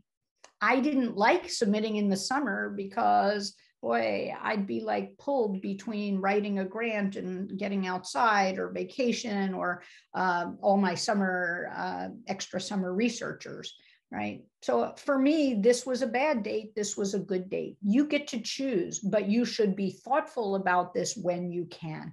Sometimes you can't, but a lot of times you can. Now, I'm going to talk about getting started, and I'm going to start with administration. Remember, you have ideas and somebody at your institution submits the grant for you. There's a lot of administrative steps in between. The first thing to do is download and carefully read all of the instructions and make sure you know all of the deadlines. So if you're going to write an F32 grant, you want to download the FOA for an F32. That's called a parent FOA because many institutes use that same mechanism. So it's a standard grant mechanism and a standard FOA. K99R00 FOA, K22 FOA. Sometimes there's a request for applications when the NIH calls for an application in a specific topic, then you want to download that. You read everything that's relevant. There's parts of it that you don't need to read, but the goals, the eligibility, the application, the deadlines, you take care of all of that. You also want to download the electronic application. Do not Google it, our application template, because once something is put up on the internet, it's often never taken down. So you could be downloading the wrong forms. So you want to download the correct forms. You go to grants.nih.gov, follow the appropriate links. You will need to be registered for specific government internet-based applications, right? ERA Commons. There are other ones for submission. Your school needs to be registered for. It can take time to get an ERA Commons account. So if you know if you're in the intramural program and you know you're going to submit a grant, go to the right person in your institute, let them know so they can help you get the ERA Commons account. If you wait till the last minute and you don't have an ERA Commons account, you can't submit the application. You want to talk with the appropriate people about budgeting, about approvals, about how you get the grant routed through your university or through your institute. At Chapel Hill, it had to go to our department chair, then the dean of our college, and then it went to the provost, and then it got approved and submitted through the Office of Research Services. But if there were two PIs on there and I had lots of collaborators and I was in one college and they were in another college, it had to go to their department chair, their dean, right? So it's now going twice. So you want to make sure you understand all of those approval processes. I had to have all of my animal protocols approved before they would submit my grant. If you're working with human subjects, you might need your IRB approval. If you have an exemption, you might need that worked out. You need all kinds of required paperwork before the university or the institute is going to hit submit. I think that you need to start all of this very far in advance. I actually think 3 months is generous. It's really probably more like 4 or 5 at the beginning of your career, especially as you're beginning to learn this. You don't know who to go to. It can take time. Remember, you're not the only one submitting at that same time. And so you're waiting in queue for other people. And so you want to start all of those discussions pretty far in advance. And then one last thing. If you're going to need letters, whether those be letters of recommendation or letters that you can use, somebody is confocal or somebody is going to help you with a technique you don't know. So collaborators and reference letters, you want to contact people and arrange for them far in advance. So those are some of the administrative things. Now about the science. I like to recommend to people in my lab and people that I mentor to start by reading the literature broadly, not deeply, and then to save important papers for a deeper read later. The reason for that is I find that people they get really caught in reading deeply. It turns out not to be that relevant to part of the grant, and it took a lot of time. And so I like to recommend people read broadly, start working on their aims, start reading more deeply in areas as they go along. Of course, you should be reading deeply in some areas all along. So this only applies, like you're going to add a new technique or a new model and you have to start learning about it. People have this idea, I'm going to stay home and write. And of course, right now we're all at home writing. And there is a really solitary part of grant writing, but there's also a really important iterative interactive. And by that, I mean, you talk to people, you make change, you talk to them again. You want to engage people in your research group. If you're a PI, if you're a postdoc or grad student, ask colleagues in your group, can I talk to you about my aims? Can I show you my preliminary data? You want to talk to mentors, collaborators. You want people to critique your grant now before you submit it. You do not want to wait for the study section folks to tell you what's technically flawed or what you missed thinking about. So the more you get feedback, the better. However, remember that each person has their own opinion. And so eventually you have to decide what feedback to listen to and what feedback not to listen to. I always recommend that people ask themselves how many grants has this person either reviewed or received, right? You want people with experience in the system. And that might help you decide whose opinion to take. Your PI is, of course, maybe a better expert in the area than others, so that has to be factored in. So you want to get a lot of input from mentors, collaborators, and experts, and then you'll weigh all of it and decide for yourself. And I think you want to begin very early to define and organize and plan content. And by that, I mean 6 months before the deadline. Not to say every once in a while I see somebody who has a lot of time and they can do it much shorter. And certainly after you get good at this, you can really cut it down. I mean, towards the end at Chapel Hill, I could turn around a grant much faster. I had a lot of experience. I had all of my like human subject exemptions, my animal protocols, my data sharing plan. They only needed small tweaks, so I didn't have to rewrite. But at the beginning, there's a lot of clean writing and it takes a lot of time.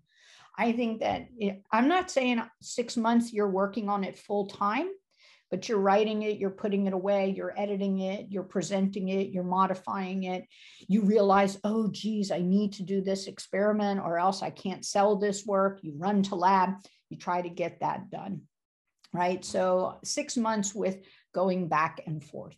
I'm going to talk a little bit about research grants, and then I'm going to talk a little bit about K grants and training grants. There are a lot of different sections of a research grant. Like I said at the beginning, I won't be talking about all of these. I'm going to be talking about the specific aims and the research strategy. But look at all these other things that have to be ready.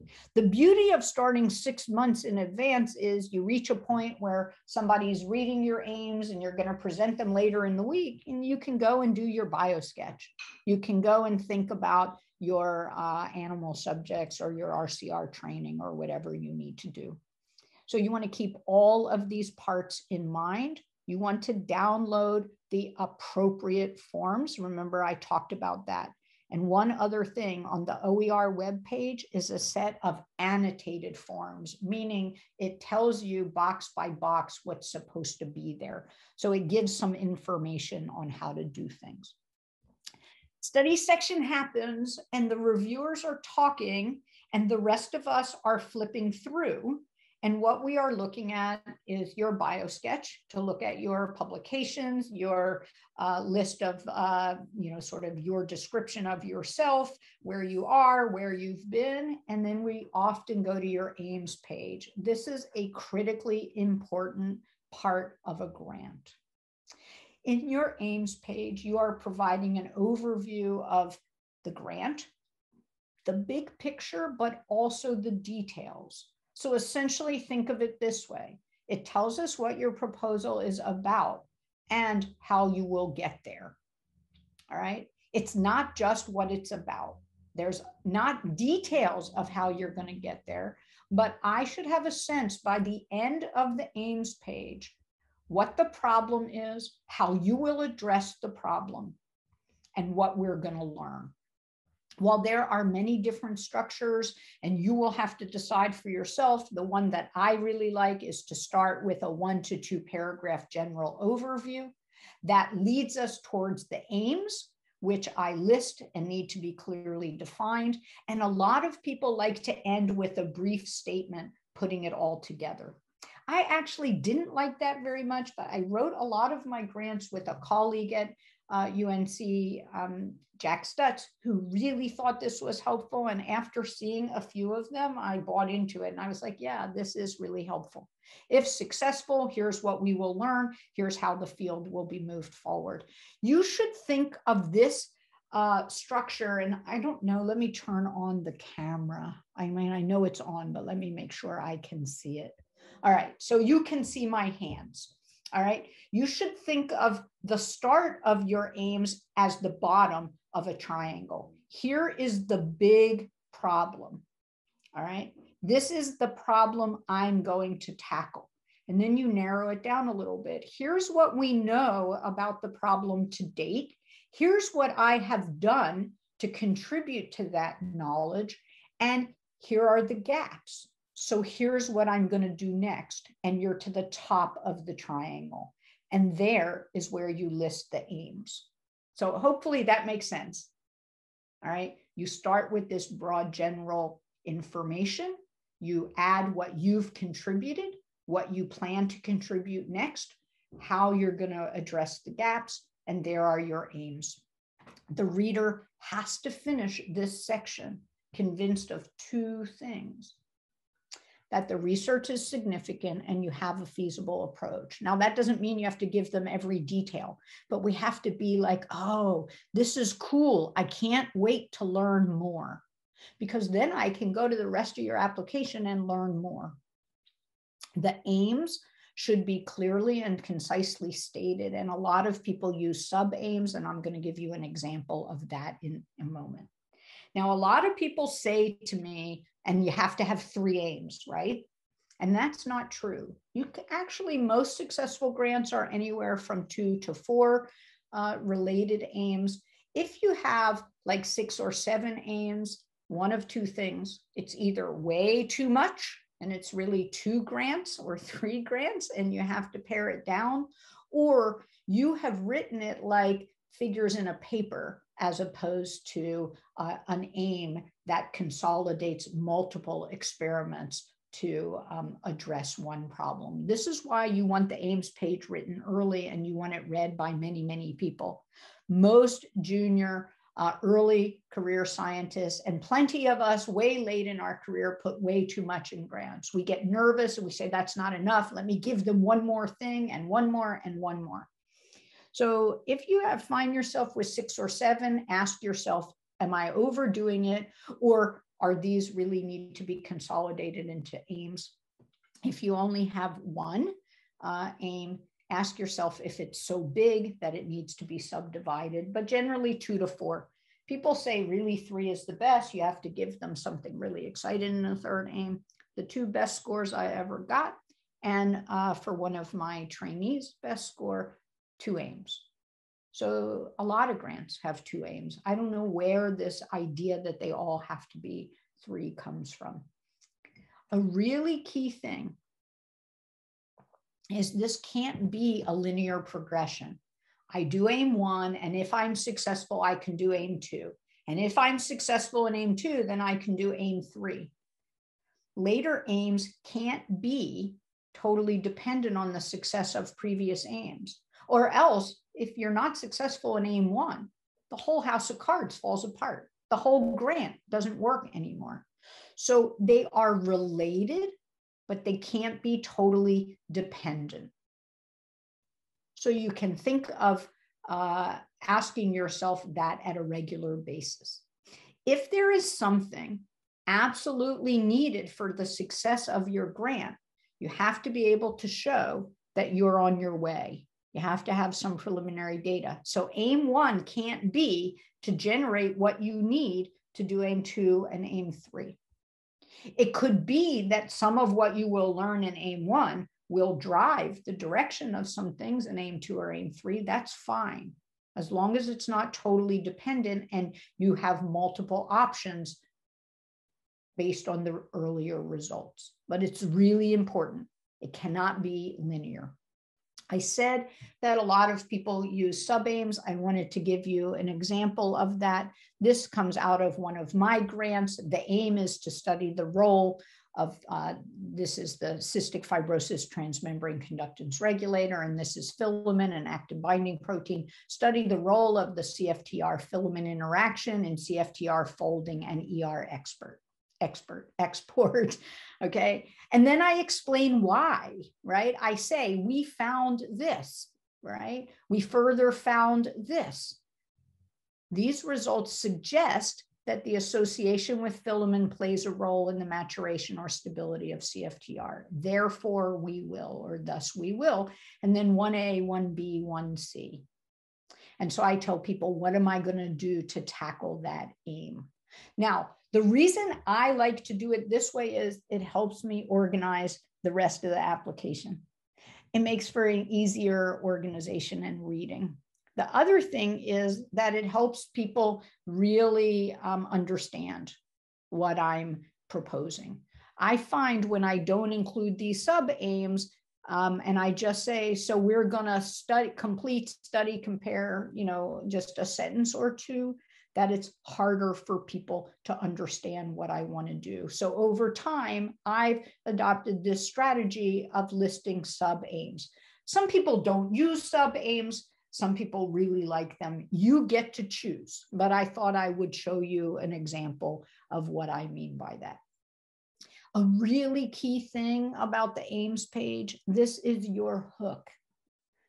I don't know how many study sections I've been on for so many different organizations. When I read the Ames page and I'm excited, I take a lot more time to read the grant. I'm more open to trying to figure things out. It's like, oh, I'm excited. I'm going to learn something. This seems cool. And when I'm really frustrated at the end of the Ames page, I say, oh, this is going to be hard. I'm going to put this at the bottom and I'll do it last. And then I run out of time or I'm rushed. I'm already irritated because I can't really figure out from the Ames page what's happening. You want this Ames page to be really, really your best work product. You want to write it. You want to get a lot of input.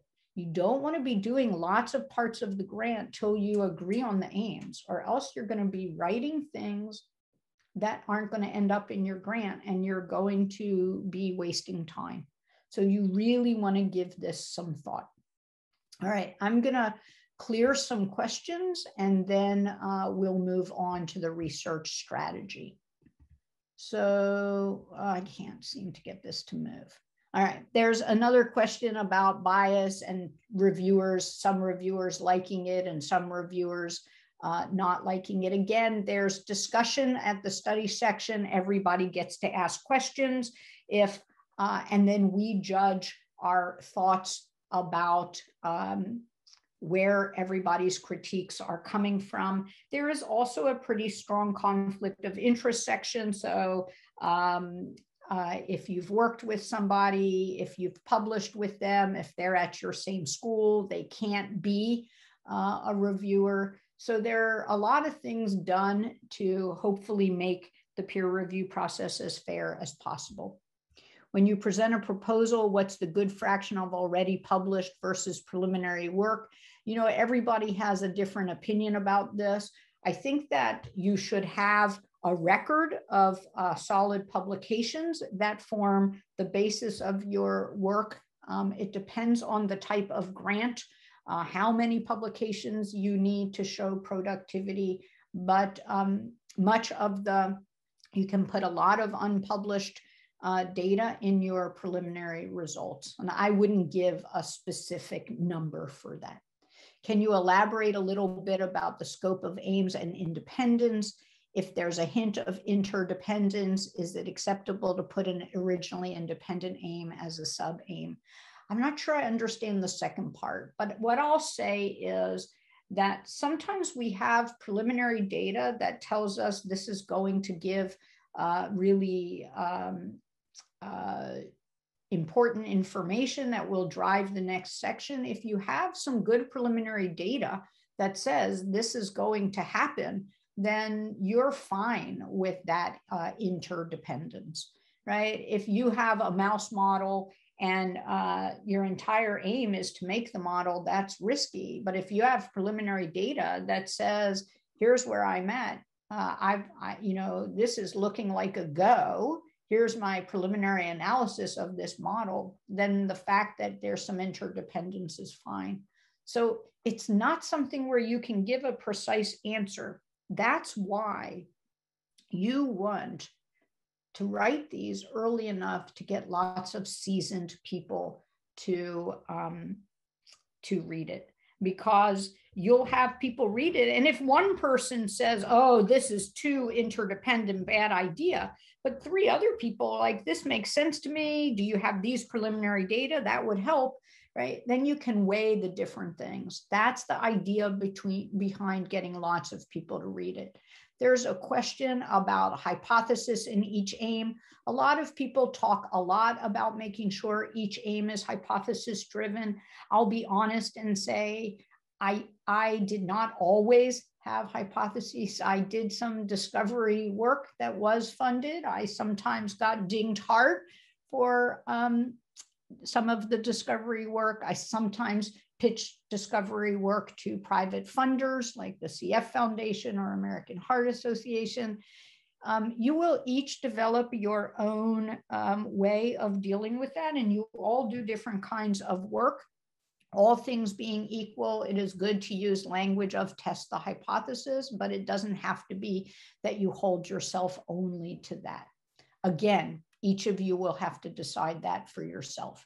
Should you include sub-aims towards the beginning too, or just later on when you go into detail? I like to list them up front and then refer to them later. I think if I didn't list them up front, I think it would be surprising and hard for people to wrap their head around, but I've never seen one that way, and it might work. So you'll want to write it however you think to write it and get feedback on that. Is it mandatory to have preliminary data? I'm going to talk about that a little bit. Define perfect: grammar, science, grammar and science. I mean, nothing's ever, I mean, the word, I probably shouldn't say perfect, right? Nothing's ever perfect. Just make it as strong as possible, that it's tight, cohesive, people can understand why it's important, that you put your best foot forward, and that it be written as clearly as possible. So both. Is there a minimum period of funding? Could I get funding for only 1 year? There are some agencies that have short-term grants. There are some intramural grants that are a year. The Intramural AIDS Research Fellowship, which we just sent the call for applications out, that's 1 year. But most grants at NIH are 2, 3, or 4 years. What if I don't have a published paper in the field I'm proposing? If someone has studied neuronal regeneration, published several papers, but the grant proposal is on neuroblastoma and not neuronal regeneration. So you have to sit and ask yourself, how close is this work? What type of grant is it? If this is for a K grant or an F grant where you're supposed to be learning new things, then that would be absolutely fine. But if this is an R grant and you're supposed to already be in this field and have shown yourself to be an investigator that can contribute, that there may be some risk to that. And so you'll need to decide when is the best time to submit a grant. I switched fields from my postdoc into my faculty job, and I actually did it, some of it both quite dramatically and quickly, but some of it very, very slowly. And at one point, the chair of my department said, this is a great idea, but you need to get a paper before you even think to submit. But there were other times where the grant mechanism really lent itself to submitting without a paper. But generally, the closer the paper is to the field, the better. Again, one of the things that's really important is these kinds of workshops are good for getting big, big pieces of advice. Then each of you needs to sit with relevant people and talk about your situation. And then there's a comment here that the Ames page sounds like the abstract of a paper. It needs to be interesting enough and clear enough that somebody wants to write further, and that's true. Question about publications, clarified it was a K99. The idea of a K99 is that you are growing and learning and expanding your toolkit. And so while, again, I would say all things being equal, you want to have some preliminary data that shows you can work in the new model, that you have exciting direction. And all things being equal, it's nice to have a publication in that new area. I know of people who submitted before their publications came to fruition who had success. Again, no obvious direct answer, but there are times when it would be appropriate without a paper.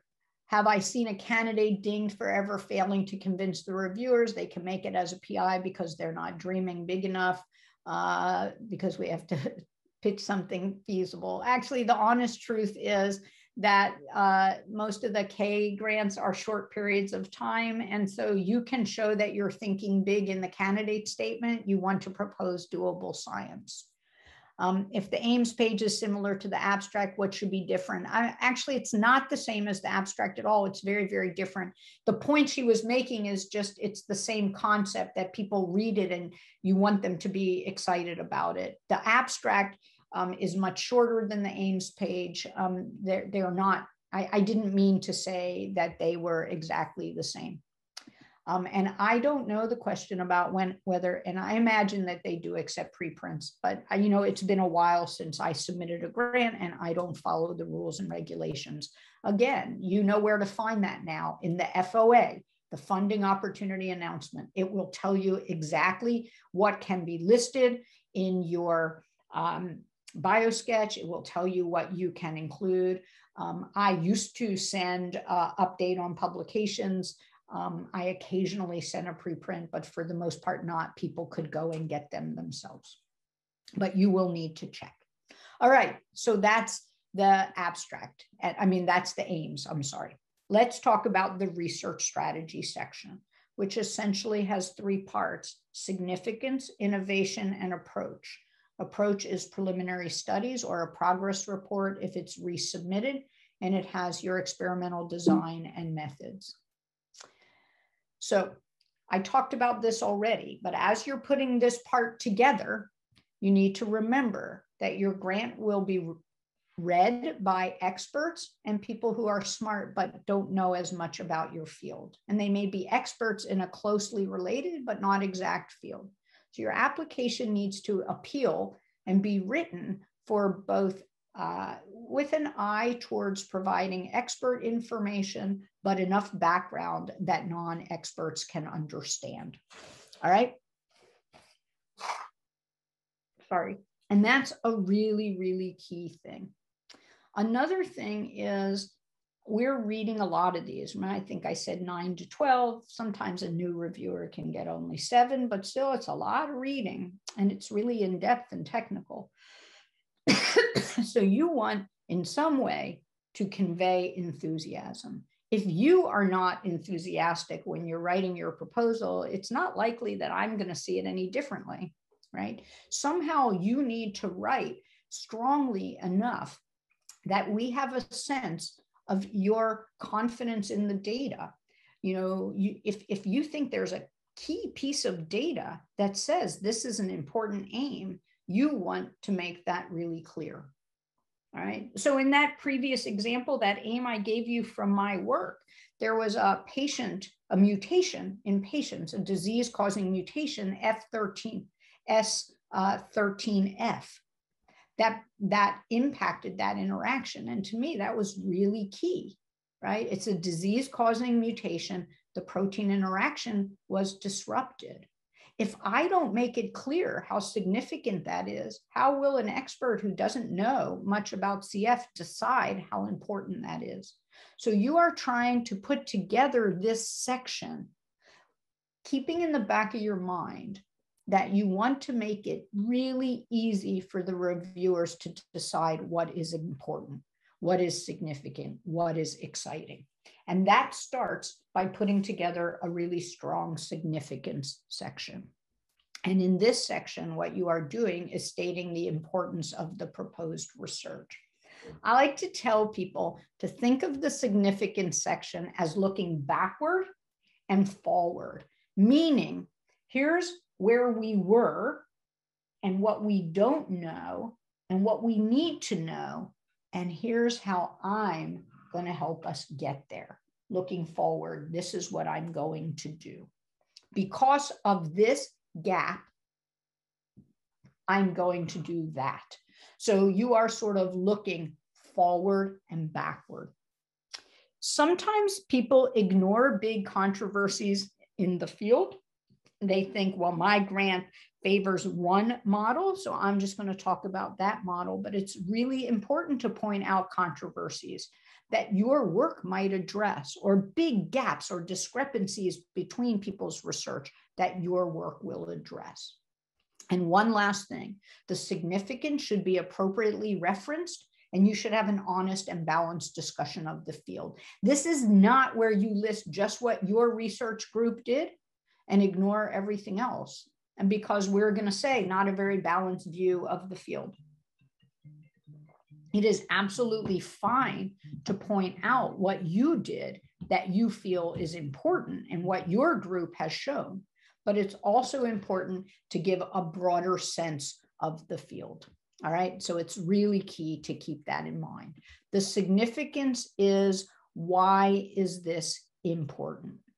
All right, what is it about the work I'm going to do that will address a problem?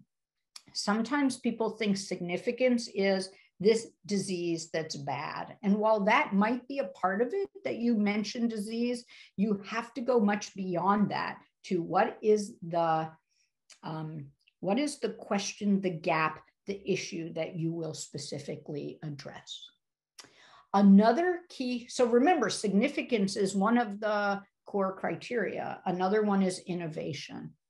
So innovation aims to address these kinds of questions. Are you using new technology? Is the proposed work new? Are there novel theoretical concepts, novel methods, novel interventions, right? What is innovative about what you're doing? This was added years ago by Harold Varmus when he was NIH director to spark people to do research that was bigger, right? Not sort of the safe next set of experiments, but really cutting edge, innovative research. And now this is a part of the review criteria. Sometimes we use a state-of-the-art technology. Sometimes we are developing a really critical resource.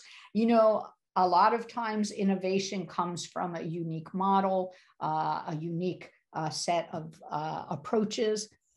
You know, this one is one where some people get really stressed. They try really hard to come up with innovation. They'll write a whole aim just to be able to say their work was innovative. Fake innovation will get you in trouble. Innovation without solid reasons, without preliminary data. So be cautious and don't make something of nothing. On the other hand, pause for a moment and say, am I doing any part of this that is innovative? If there's anything that I'm doing that's innovative, how can I articulate that? And in those examples that I'll refer you to at the end, you can see some of that. There's always discussions about whether innovation, I mean, a lot of really important science is not always innovative, right? The innovation happened and laid the groundwork for us to do some really impactful, significant work. So people have lots of mixed opinions about that. I find early career scientists often focus a little bit too much on innovation. So now I want to talk about the next part, which is really what's we refer to as impact. And the review was really, when we changed review criteria, or when NIH changed review criteria, what they did it for was to focus more on impact and less on details of the approach. If you think about it, impact of your work is the significance of the work coupled with feasibility, or your ability to do the work. So you could have a really, really significant problem that you say you're going to tackle, but you can't do the work you say you're going to do. Well, there's not going to be much impact. On the other hand, you can show that you can really do the work, but it's not an important problem. So the significance is low. So then there's not a lot of impact either. It's just work for work's sake. And so really impact combines significance and feasibility. I already talked about significance. If you think about it, feasibility equals preliminary data. All right, so this is where you need to have some preliminary data in this section, right? You need to show that you can do what you said. Now, there are grants where it says no preliminary data are needed. It's very, very clear as you read the FOA. Even there, some preliminary data could be helpful. People asked already, I have preliminary data in one model, but not the model I'm proposing to use. It depends, right? A lot of times that's okay. Sometimes that's not okay. Really, in all cases, you need to sit and think what preliminary data would be best here. What preliminary data could I live with if I can't get best? And sometimes we don't have preliminary data for everything. And so then we try to think about how can I convince people I can do that? And we can have a consultant who's going to help us.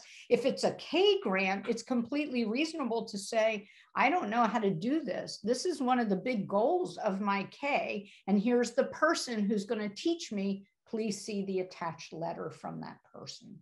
All right. So you don't need preliminary data for everything, but you do in general want to have preliminary data. So I like to ask people to consider these first 3 bullets when it comes to preliminary data. This is why we put it in there. One is we show that we can do what we say we're going to do. So I say I'm going to do this. I have the reagent and the ability. Some preliminary data we put in to generate excitement and enthusiasm for the proposed studies, right? Like I make a case, this protein-protein interaction is important. I got to give them some preliminary data to show them that.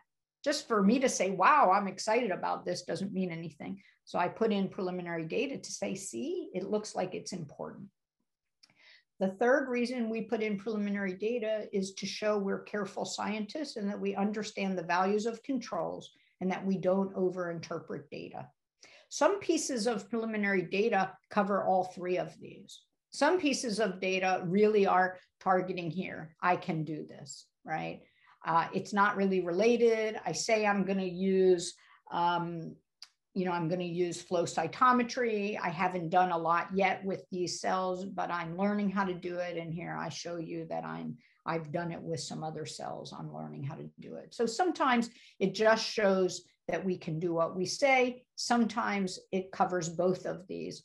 Every bit of data we put in should show that we're careful and that we understand controls and that we don't overinterpret. A lot of times when I was on study section, what I noticed was people put in not very good preliminary data, but it sort of was suggestive of something. And if they had only said these data, which need verification and additional work, suggest, it would have been okay. But they hyped it like really important. And then we're like, oh, is this person very careful? Or somebody puts in data and they leave out key controls. And this is not like a paper where we talk about controls and we don't necessarily show them here. I have to decide if I'm going to get something out of this grant. The reviewer is like, are we going to learn something valuable? And if there are not appropriate controls, how do I know? So you want to be thoughtful here about trying to show some controls or at least talk about controls.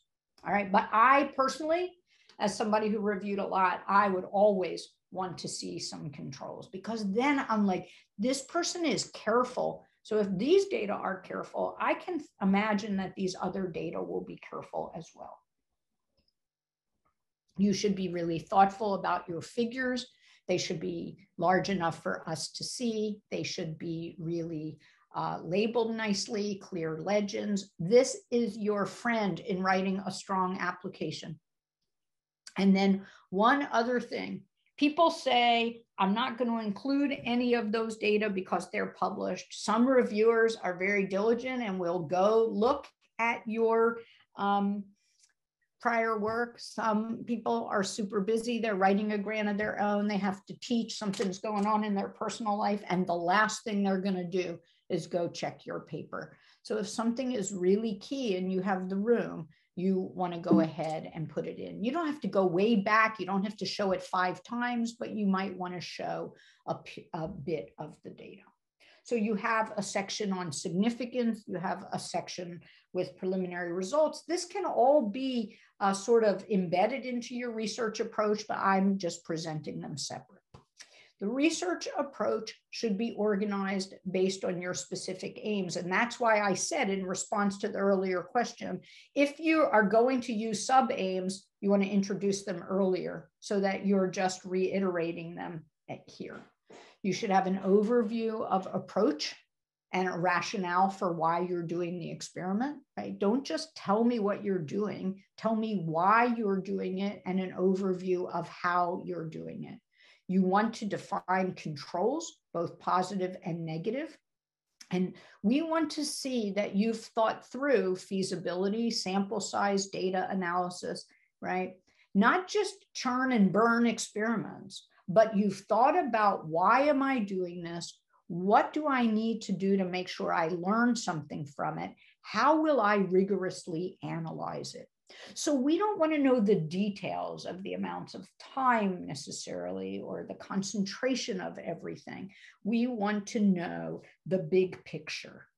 All right. If it's human subjects, What are your criteria for inclusion? How will you recruit people? Will you get enough people to have the power needed to make findings at the end? So have you thought through sample size data analysis? One of the things that can be very powerful in the research approach is to wrap up each section with a discussion of what you expect to learn, how you will analyze the data, and any potential problems, pitfalls, and alternate approaches. So that shows that you already have thought about what could go wrong and what you could do instead. You don't need an alternate approach for everything. Sometimes you have so much preliminary data that you say, my preliminary data suggests that I can complete these analyses. I am concerned about this or that, right? You don't have to have an alternate for everything. But when you are doing something likely to be really complex, difficult, that might not turn out, an alternate approach can make a really big difference. In fact, a lot of times when you ask reviewers, what do you look for in a strong research plan? You see an echo to these bullets here, the outcomes, the data interpretation, problems, alternates, etc. So in fact, that's what I did right here. This is a slide put together from multiple panel discussions with reviewers about strong research plans. And these are not in any important order. These are all ones that come up again and again and again. And one is that you can really clearly understand the rationale for the proposed experiments. So sometimes people assume, well, I'm writing for somebody who knows my field. I don't need to explain the rationale, but you're not, right? You're writing for people who might be peripherally knowledgeable about your field. So you want to explicitly state the rationale. You don't want to assume that we will just intrinsically appreciate or understand what you intend to do or why you're doing it. Really strong proposals are easy for us to follow. And in many cases, especially given the shorter page limits, excuse me, 1 second.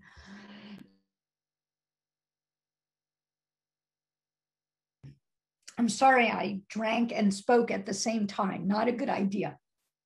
Given the page limits, sometimes you are really crunched, and a really beautiful flow diagram can help us understand a really complex experiment and protocol. Suddenly we understand when the patient's coming, when samples are collected, how much time, what's going to happen. Whereas if we read the words, we would be like, oh, this seems really complex. So lots of really strong proposals have really well designed, easy to follow figures and tables. If you are proposing human subjects research, if you know that reagents or resources or sample size could be limited, then you address priorities, right? Sometimes we'll read something and it will be like, there is a proposal to analyze these 20 genes. And somebody will say, what if they don't have enough? What's their priority? And if you didn't tell us what your priority is, then we can't know, and we're going to be worried about it. So you want to think through priorities in data analysis. You also want to include a discussion of how the data will be analyzed and interpreted. We are very worried about the impact of irreproducible data, about people not doing double-blinded experiments, backing into statistics after the fact. So you want to take care of all of these things. And then I already talked a lot about pitfalls and alternate approaches. When you show that you have thought through the issues, then we believe we're going to get something for our money no matter what. But when we get this impression that you just hope everything works out, we don't even know what your thoughts are about what might work or what might not work, then it's a problem. Something that I often had to deal with was I was going to do a protein interaction screen. Well, I could find one thing or 10 things, or you look at a gene expression and it could be one thing, you know, one gene changes or 200 genes change. You're going to try an intervention, right? And, you know, you could get multiple different outcomes. How are you going to prioritize? How are you going to, if you get too much information, how are you going to focus on the most important? If you get very few findings, how are you going to work those up? So strong research plans really give you a sense of what could happen, what you might learn, how you will deal with it. So I'm going to stop here and take questions on the research plan. There's a question about R36 dissertation grants and key points to consider.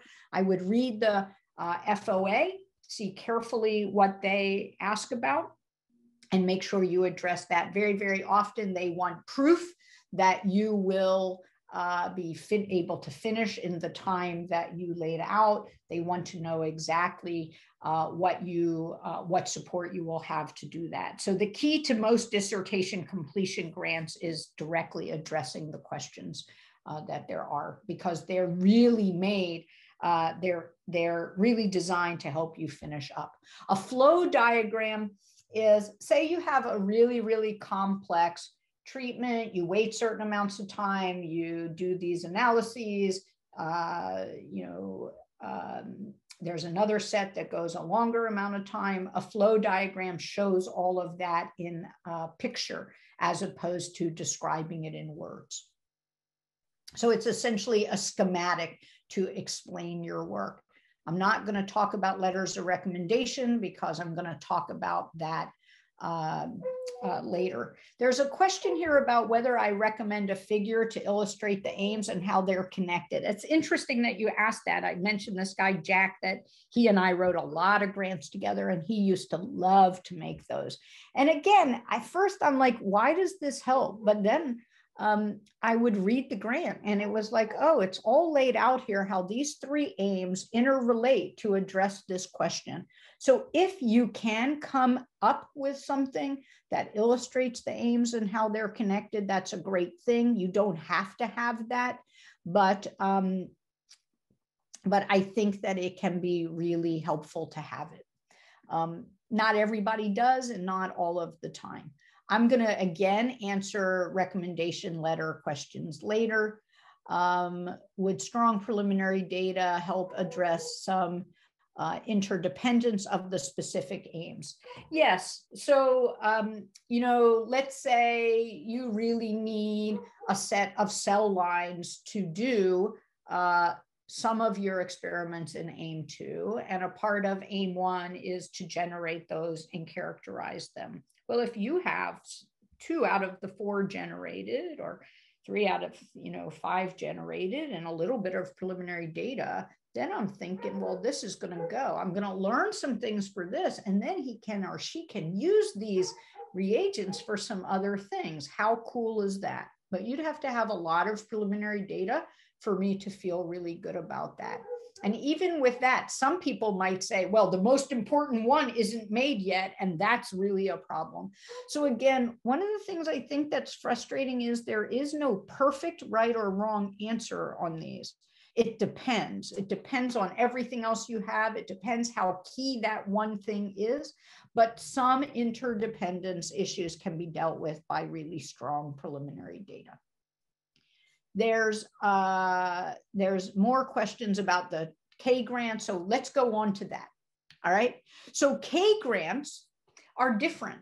There's 12 pages, but you have to have a candidate section as well as a research strategy section. The candidate is background, career goals, and career development plan. And there's already questions about what's in there. So hold on, and I'm going to get there. All right. The candidate background. Remember I said the significance was looking backward to the problem, bringing us to the present, and then looking forward how you're going to solve the problem. In the candidate background, it's the same thing. Where have you been? Where are you now? And how do these relate to where you want to go? All right, same idea. So you should highlight prior training and how it relates to your long-term career goals and your current objectives, why you chose the mentors you chose, the projects you focused on, the activities you engaged in. Those are 2 things to highlight. You also need to explain your current responsibilities at NIH or wherever you are and how they relate to your proposed K activities. So if you talk a lot about wanting to develop your management and mentoring skills, it might be great to hear what you're doing at NIH to develop that. If you're a clinician scientist, how are you splitting your clinical time with your research time right now? What are you learning in both arenas that will be helpful? So you are highlighting your past and your present with the goal of that's there to make you an independent investigator using this grant mechanism to promote that. If your research focus has changed directions, it's absolutely fine. It doesn't have to be linear. I've worked in the same field. You can explain why after grad school you changed fields. What you learned in grad school, then you use as sort of transferable and you move on.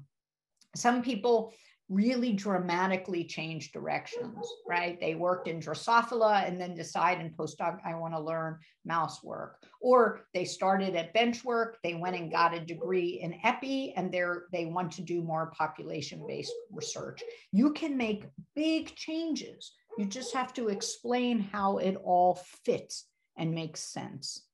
All right. So that's the candidate background, all about you. You need to write this in the first person.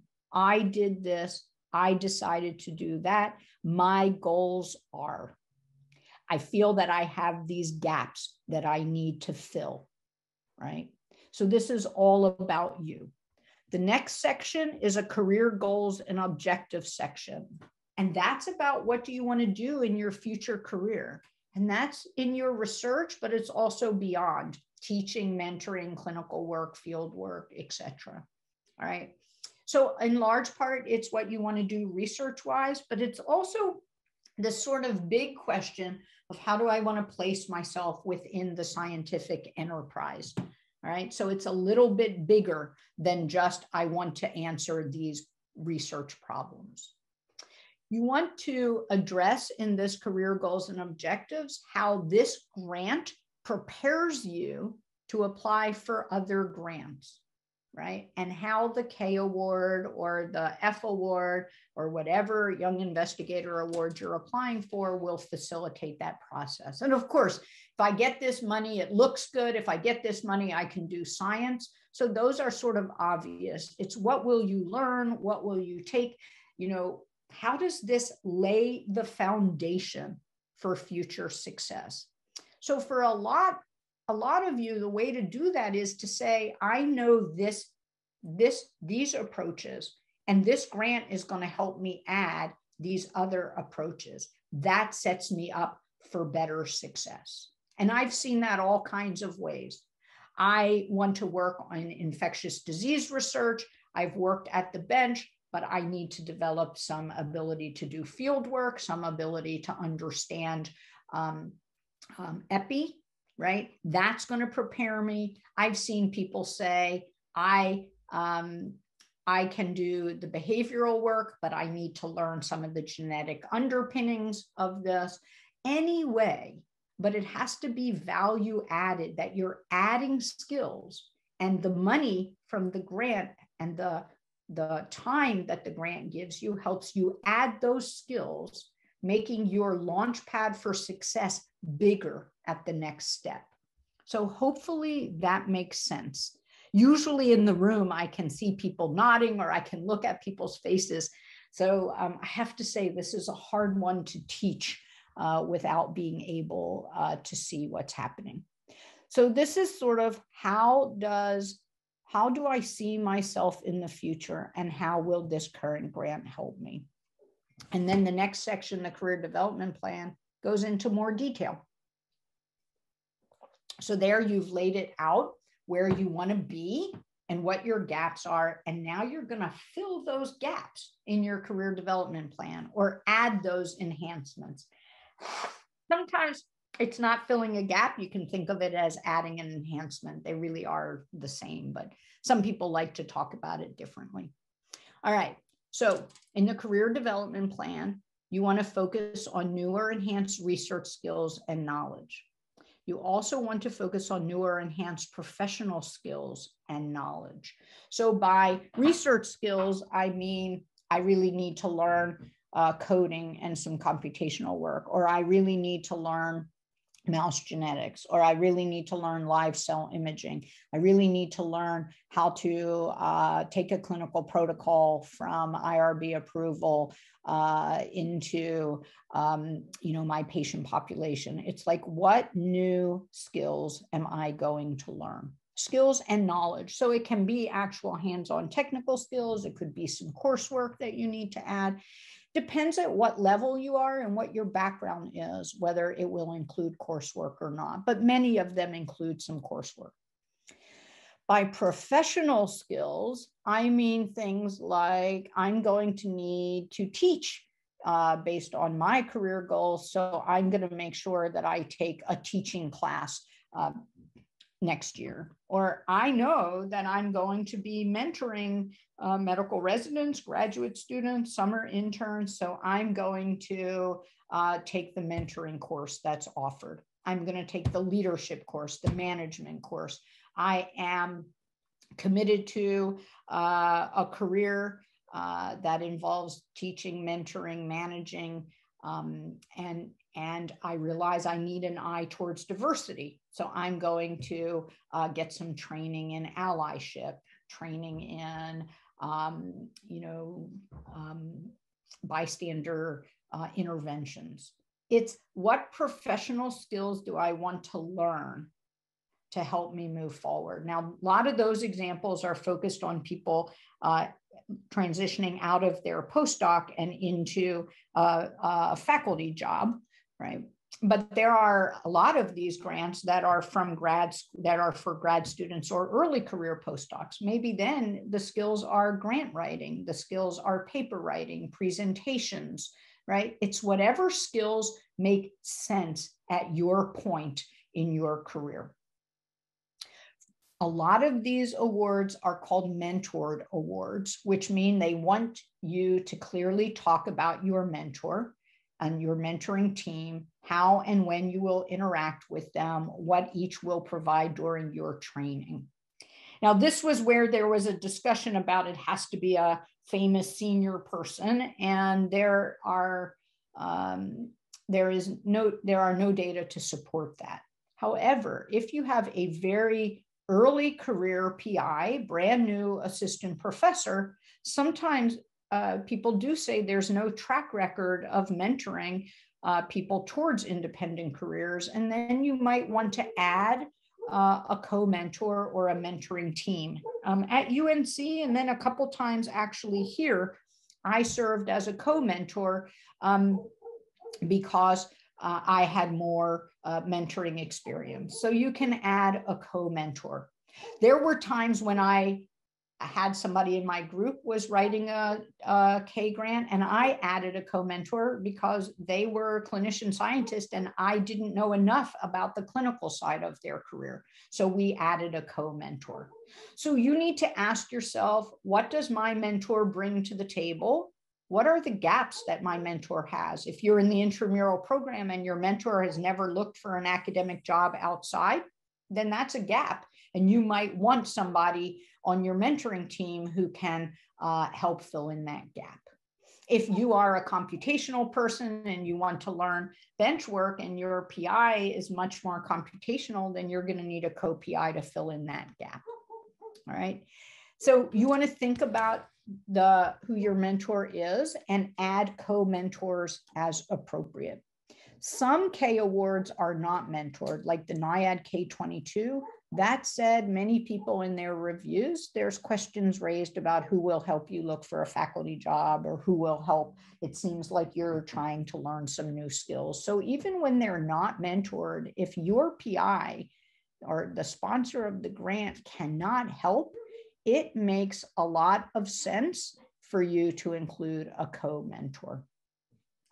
A career development plan should list all the different activities, talk about how much time you're going to spend on it, what are you going to do in the first year, what are you going to do in the second or third year, and also just explain how it relates to your research and career development plan.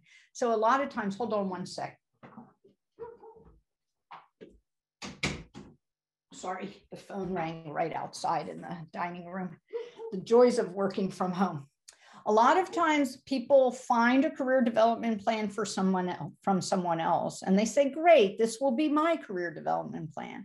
But if you don't talk about wanting to teach and that career development plan has a lot of teaching, it doesn't look right. So you need to address what it is that you want to do. And then you want to write a career development plan that leads you in that direction. So I encourage you not to just take somebody else's, but to say, who am I? Where am I at now? Where do I want to go? And what training helps? So I just wanted to break down the career development plan for you a little bit differently.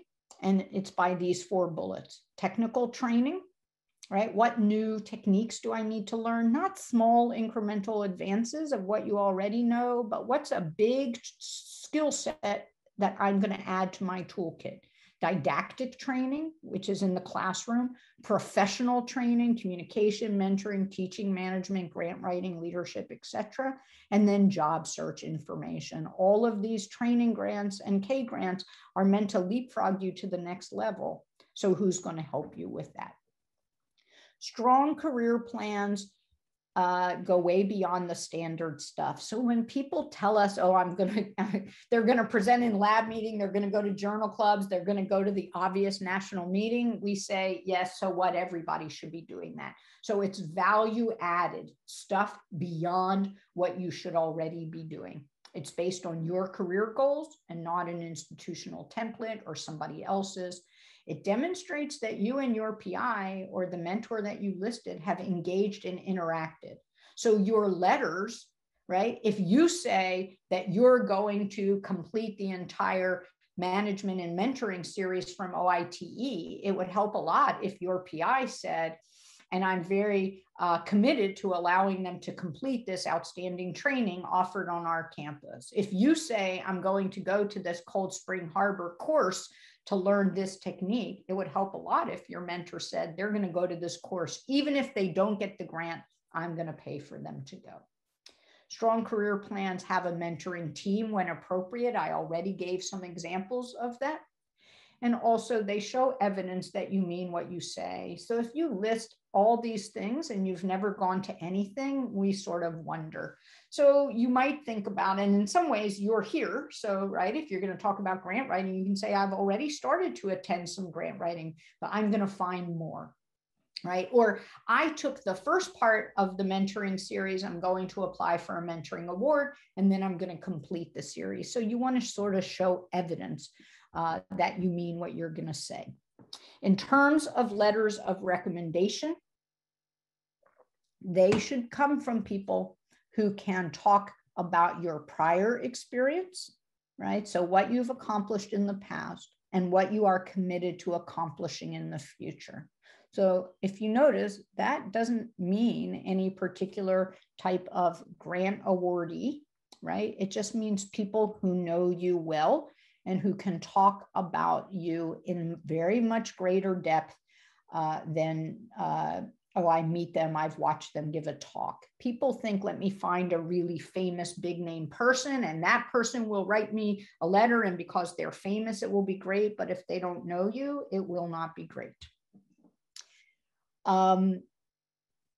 Does it make sense if someone with a future career goal as a staff scientist applies for a K-99? No, it doesn't, because you can only activate a K-99 if you take on an independent position. Is there an expected limit to mentors? There that I'm aware of, there is not, but you should read, but I'm pretty certain there's not. If you have too many people, we're going to say you're going to be too busy meeting with them. So there is a sort of logical, not too many, but I don't think there's a number. What are the key elements of a career development plan? I just went over that, so I think you must have asked that before. What is the typical projected output, numbers of papers you show you will make? And then you put in parentheses, I know it depends from field to field and from theoretical to experimental.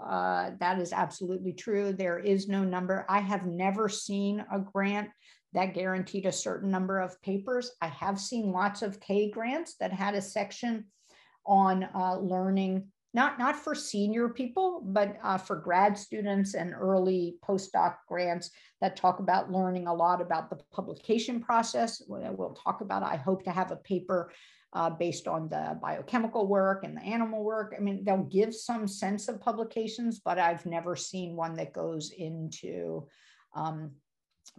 numbers in detail. In terms of research proposals, should we mention collaborators? If a collaborator is critical to your work, then it is critically important that you list that person and have a letter. Just to say I'm going to collaborate with so-and-so or I'm going to find a collaborator is not enough. There's a comment here about K99s that it has to be within 4 years from the date of defense. I'm going to encourage everybody, like I have from the beginning, to check the FOAs. Furthermore, in regards to extensions for COVID, keep checking the website. So I'm not going to make a firm comment there because of that. However, that is true that there's very strict eligibility window for the K99 R00. Are there limits for K awards in terms of how long an applicant can be a postdoc before applying? Yes, there absolutely are. Some Ks have different limits than other Ks. Some are 4 years, some are more. You really want to read the FOA and check the eligibility. Also in that eligibility section, they will talk about what counts and doesn't count for a physician scientist. It talks about parental leave. And now obviously there are issues around COVID impact on research. So I cleared the Q&A again. So let's wrap up by talking about the critiques of grants. And I just want to include this slide here of common criticisms. I have talked about all of these, so I won't spend a lot of time on this, but it's a great slide for you to pull out and look at, right? So all kinds of things from I can't tell why this is important to it's an unrealistic amount of work to they don't have any experience in any of the required methodologies to I can't tell, they don't know the published work, so this isn't placed well within the field. All kinds of criticisms. Two things related to K grants and training grants: lack of evidence that the fellow and mentor work together, and a lack of detail in the training plan. All right, so you want to keep those in mind. Now, reviewers don't say things as directly as you would hope. So here are some things that come right. These happen to come for the most part from my reviews because I'm long past a time when it bothers me at all to share these. So this is the first of 3 very long aims that could make its own proposal. The sub-aims just go on and on. Remember I said less is more. We just get nervous and we add more, and I way overdid it. An important question and an elegant approach, that's really nice. I like to hear that. However, there is no discussion of how many targets are expected. Most importantly, what criteria will be used to select which targets to pursue. And I addressed that earlier in the research. When I was talking about research plans, we have to tell people what we expect to see and how we're going to deal with too many, too little, an inability to measure a certain thing.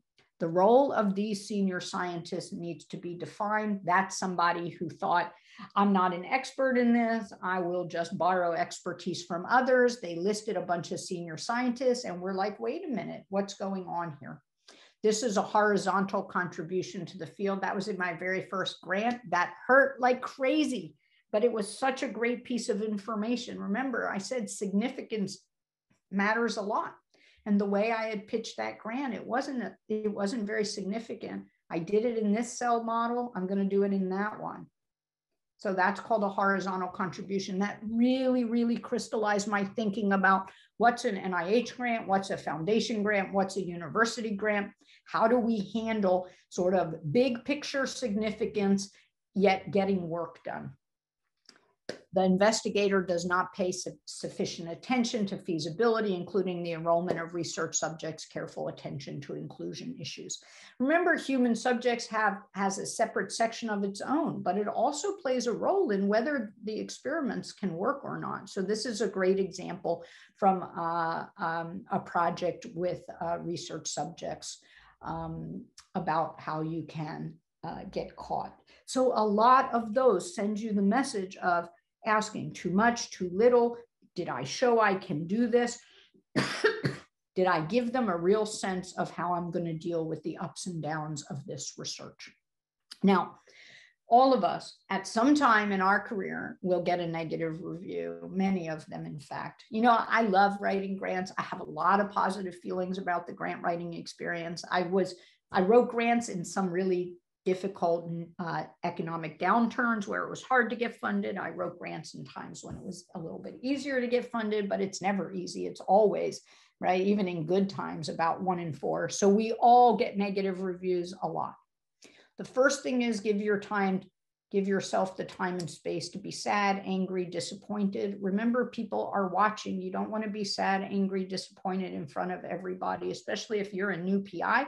You tell everybody, oh my God, this is terrible, I've fallen apart. They're going to say like, oh, maybe I shouldn't stay, right? So we need to really find a way to deal with the ups and downs. The Becoming a Resilient Scientist series that we offer at NIH, that we have offered multiple times to people both at NIH and outside NIH. A real frustration to me is that a lot of earlier career scientists come, postdocs don't tend to come, senior graduate students sort of talk to the hand, I don't need this. But the honest truth is the ups and downs of science require us to have incredible resilience and incredible emotional regulation, or else we take our frustration about negative reviews out all around and it doesn't work. You should not call or write your program officer until you've calmed down. It does not help to yell at them. You should read the reviewer's comments very, very carefully. And after that, you need to decide whether or not the reviewers are enthusiastic and whether or not you will resubmit. So you need to get advice from senior scientists who have experience reading critiques. Your program officer, you'll want to reach out and ask their thought and opinion, but you want to do all of that when you're calm. I had a way of dealing with reviews. I looked at the score. I got over it. If I was angry, my dog, his name is Teo. He has an email account, teo@gmail.com. I would write an angry email to Teo, right? No big deal. I'm not going to say something I regret to a program officer. I'm not going to lose it in front of my lab or my department chair or friends. I'm not going to take my really bad mood home to my wife. And then, right, I take discomfort at work and it runs into discomfort in life. Then I would pull those reviews out and I would highlight in one color all the good things that they said. And that would let me realize, well, there are parts here that they like. Then I would highlight the things that are just small oversights that they want fixed. I'm like, well, I could do that. And then I would highlight the really big things. And by then I realized there were pluses, there were things that they liked. There are some things easy to fix. And suddenly, oh, I could tackle that. And then I would get advice. If you resubmit an application, you must respond to the reviewer's criticisms. You don't have to agree or make the suggested changes, but you have to respond. People want to know what was done differently, which is why I said not to resubmit the exact same grant. We're going to be like, why did you do that? Even if you think the reviewers were slightly incompetent, and I hope I'm going to get better reviewers, usually there are some things where clearly you weren't clear, clearly you weren't as precise, you didn't provide the exactly what was needed. So you always have to respond to the reviewer's critiques. If you really feel there was bias or a reviewer that really didn't understand, you can talk to your program officer after you get your reviews and before council, and that sometimes is addressed at council, but very, very often after we collect ourselves, we realize there are flaws that we can fix. Not always. The peer review process has issues, a lot of issues, right? It also has lots of strengths. Another really important thing to keep in mind is we don't want to attack the reviewer's competence, their ability. It only hurts your cause. We circle the wagons. We see you, reviewer one in the last review, is a really incompetent review. And we're like, oh, now you're going to say that about us next time. So you want to be all that anger, all that frustration, all that, fear, right? Because we need these grants to keep our labs going. All of that has to be dealt with before you rewrite your application. Appreciate that there's no guarantee that an amended application will score better than the previous ones, even though it goes to the same reviewers. The same study section. It can be different reviewers, different panel of applications. So it can be really frustrating. I thought I would just show you a few from mine. All right. Absolute agreement. Reviewer one accurately pointed out, right? I'm like, I agree that we had not sufficiently discussed the detergents used to prepare cell lysates for our analysis. We now expanded this discussion in AIM 3 of the revised application. Sometimes I'll even say in AIM 3A, see page whatever. In this case, it was a big generic thing. Here's the honest truth. I thought it was silly. I'm like a biochemist. I knew a lot about detergents. I don't think I really needed to point out that there are anionic and cationic, and I was going to use this one or that one. But what the hell? It's easy for me to say reviewer one accurately pointed out and added it. Now, sometimes we agree, but we don't do what people wanted. So here's another one. Reviewer two pointed out that we lacked a clear way to address the relevance of these protein interactions in an animal model. Reviewer two wanted me to do experiments in the CF mouse. First of all, I don't have any mouse protocols. Second of all, I don't know. There are strengths to that model, but for me, it wasn't the best choice. So I don't say I'm going to disregard that because I don't agree with you. I just use this soft language. There are no universally accepted models for CF lung disease. So I don't say I think you're wrong. I don't say anything except there aren't any universal models, but now we've included this instead. So they asked for A, I gave them B, but still in a generous way. Reviewer two pointed out, right? So that's sort of agreement. Now we can also graciously disagree. This is from a long time ago now, but I still remember how frustrated I was and how hard it was for me to write this.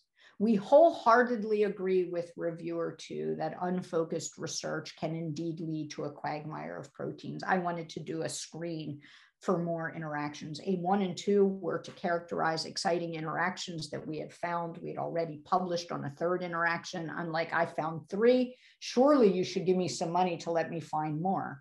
And some reviewers loved it, but reviewer 2 did not, right? So, and they said this quagmire of proteins, which I sort of went, ouch, right? Like I'm smart enough not to do that. I was really, really angry. However, we have several strategies in place to ensure that we do not go down such a path specifically. And then I give more information. And so then I say, therefore, we've retained the protein interaction screen described in AIM 3 of the original application. They told me to take it out and I chose to leave it in. I just explain why, as clearly and respectfully as possible. So this is what it means to graciously disagree. Now, my right, I get to choose. The honest truth is I did not get the grant the second time. So again, people were split. Some people loved the non-hypothesis driven exploratory aim. Some people didn't like it. And I just fell on the edge of not getting money. I turned it around. I pulled part of it out. I submitted it to somewhere else, and then I got the grant. Your choice whether to listen or not. And the thing is that a reviewer could give you bad advice, right? So you could listen, and then the next reviewer says, I'm so sorry they took that out. It's really needed. That's all of the sort of big decisions that you have to make as you're putting a grant together. You get to live with your decision. And in this case, I chose to say to reviewer 2, I'm not going to listen. And so I got to write it again, my choice. I just want to end with this great quote. This is when Apple released their Mac, the Air laptop. Simple can be harder than complex. You have to work hard to get your thinking clean, to make it simple, but it's worth it in the end, because once you get there, you can move mountains. A lot about grant writing is taking really complex things, keeping it complex enough, but distilling it down enough that people get really behind it and are excited about it. It's you taking something really complicated and making it understandable to a broader area. And so I think it's just a great way to end an introduction to grant writing. I want to say one last thing, and then I'll take one more round of questions. It's more than just the science, and 2 observations. Strong writing does not compensate for bad ideas. All right. So you can be a great writer, but if you have lousy ideas, we might say this is a well-written grant. However, the aims aren't founded in reality. It's missing a lot of things. However, weak writing easily ruins good ideas, easily. And this is not meant as a warning, because the honest truth is everyone can learn to write well. Furthermore, everyone can finish early enough to get some help with editing. For some people, English is not their first language, and writing a grant in English of 12 pages is a lot, right? For others, English might be their first language, but writing is not a strong skill yet. It needs to keep developing for both, regardless of whether English is your first language or not, right? Grant writing is a learned skill. When I think of my first grant compared to my 10th or 20th or 30th grant, I cringe at those first ones. It's a learned skill. So we have to learn to write well. We have to find resources to help with that. And we need to have people read and edit and give us feedback. We can't be so invested in people telling us good job that we don't seek out critical input. The thing about grant writing is, unfortunately, there are many more good applications than money. So only some of the deserving applications can be funded, which means we really have to work hard to maximize our chances for success. So we start early. We remember our target audience. We show reviewers that we've thought really deeply about the project. We try to critique things on our own in advance so that we can address the things that we're worried about. We prepare a reader-friendly application, and we find a way to remain optimistic in a really, really challenging time. I think that, again, I'll stress that a big part of success in grant writing is learning how to take care of ourselves, learning how to be resilient, learning how to control ourselves in the ups and downs of science. Here are some really great helpful things. Grant application basics, information on study sections. If you're an NIH intramural fellow, you'll want to check our website for grants you're eligible for. We don't have a fully up-to-date list, but it's pretty up to date. And you want to, if you're going to submit a K grant, reach out to your intramural training director. So with that, I will keep answering questions for a few more minutes. You say to avoid a horizontal project. At the same time, you have to show you already have the skill. So in essence, everything seems horizontal. Not exactly. We have skills that we apply to new problems. So horizontal is, I did it in these cells, so I'll do it in these and these and these. Or I did it with this one protein, and I'm going to do it now with a second one. Using a set of tools to answer new problems can be very much a novel new contribution. So if that answer didn't help and that example didn't help, send me an email. All right. I, off the top of my head, cannot recommend any books on grant writing, but there are some great blog posts. The NIH Extramural grants.nih.gov has resources. I'm sorry, off the top of my head, I don't have any recommendations. Preliminary data sometimes contains proprietary information that a lab may not want to disclose. If you're not willing to disclose the preliminary data, then you can't use it.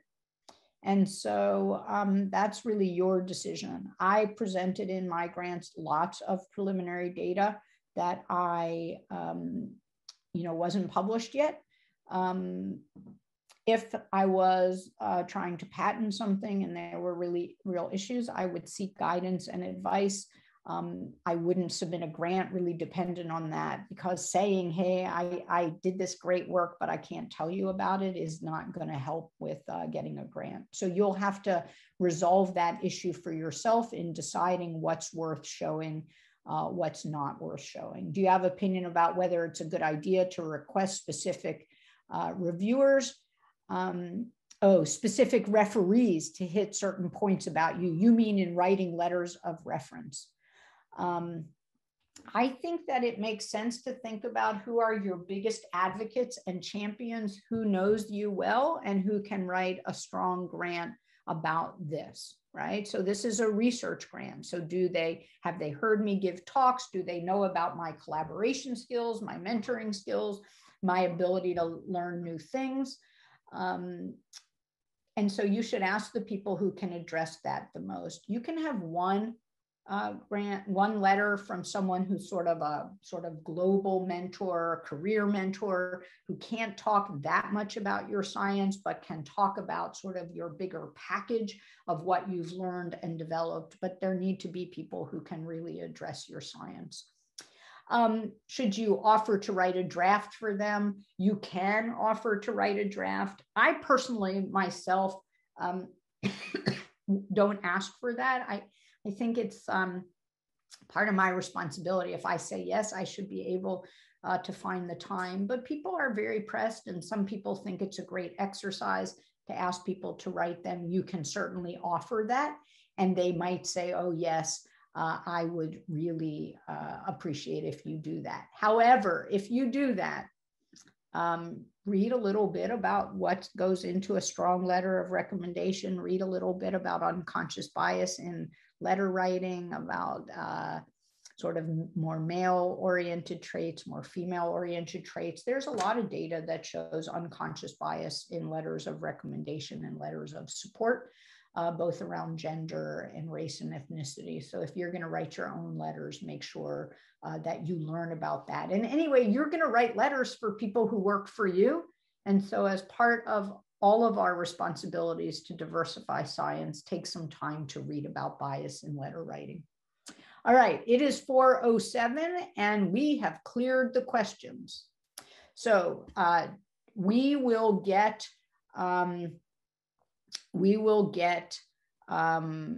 the information out, the slides out to all of you. There's a discussion here in the chat about 4 years for K99s. I encourage you to please talk with a program officer about things like, I had a gap between my graduation and the start of my postdoc, and make sure that you get clarification on all of those things. There are all kinds of things that factor into that clock and things that don't factor into that clock.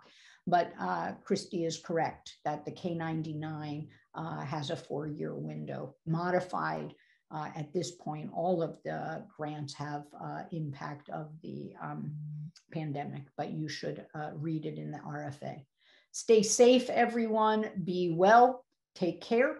Lori Conlin will send you all of the slides by email, and thank you all very much.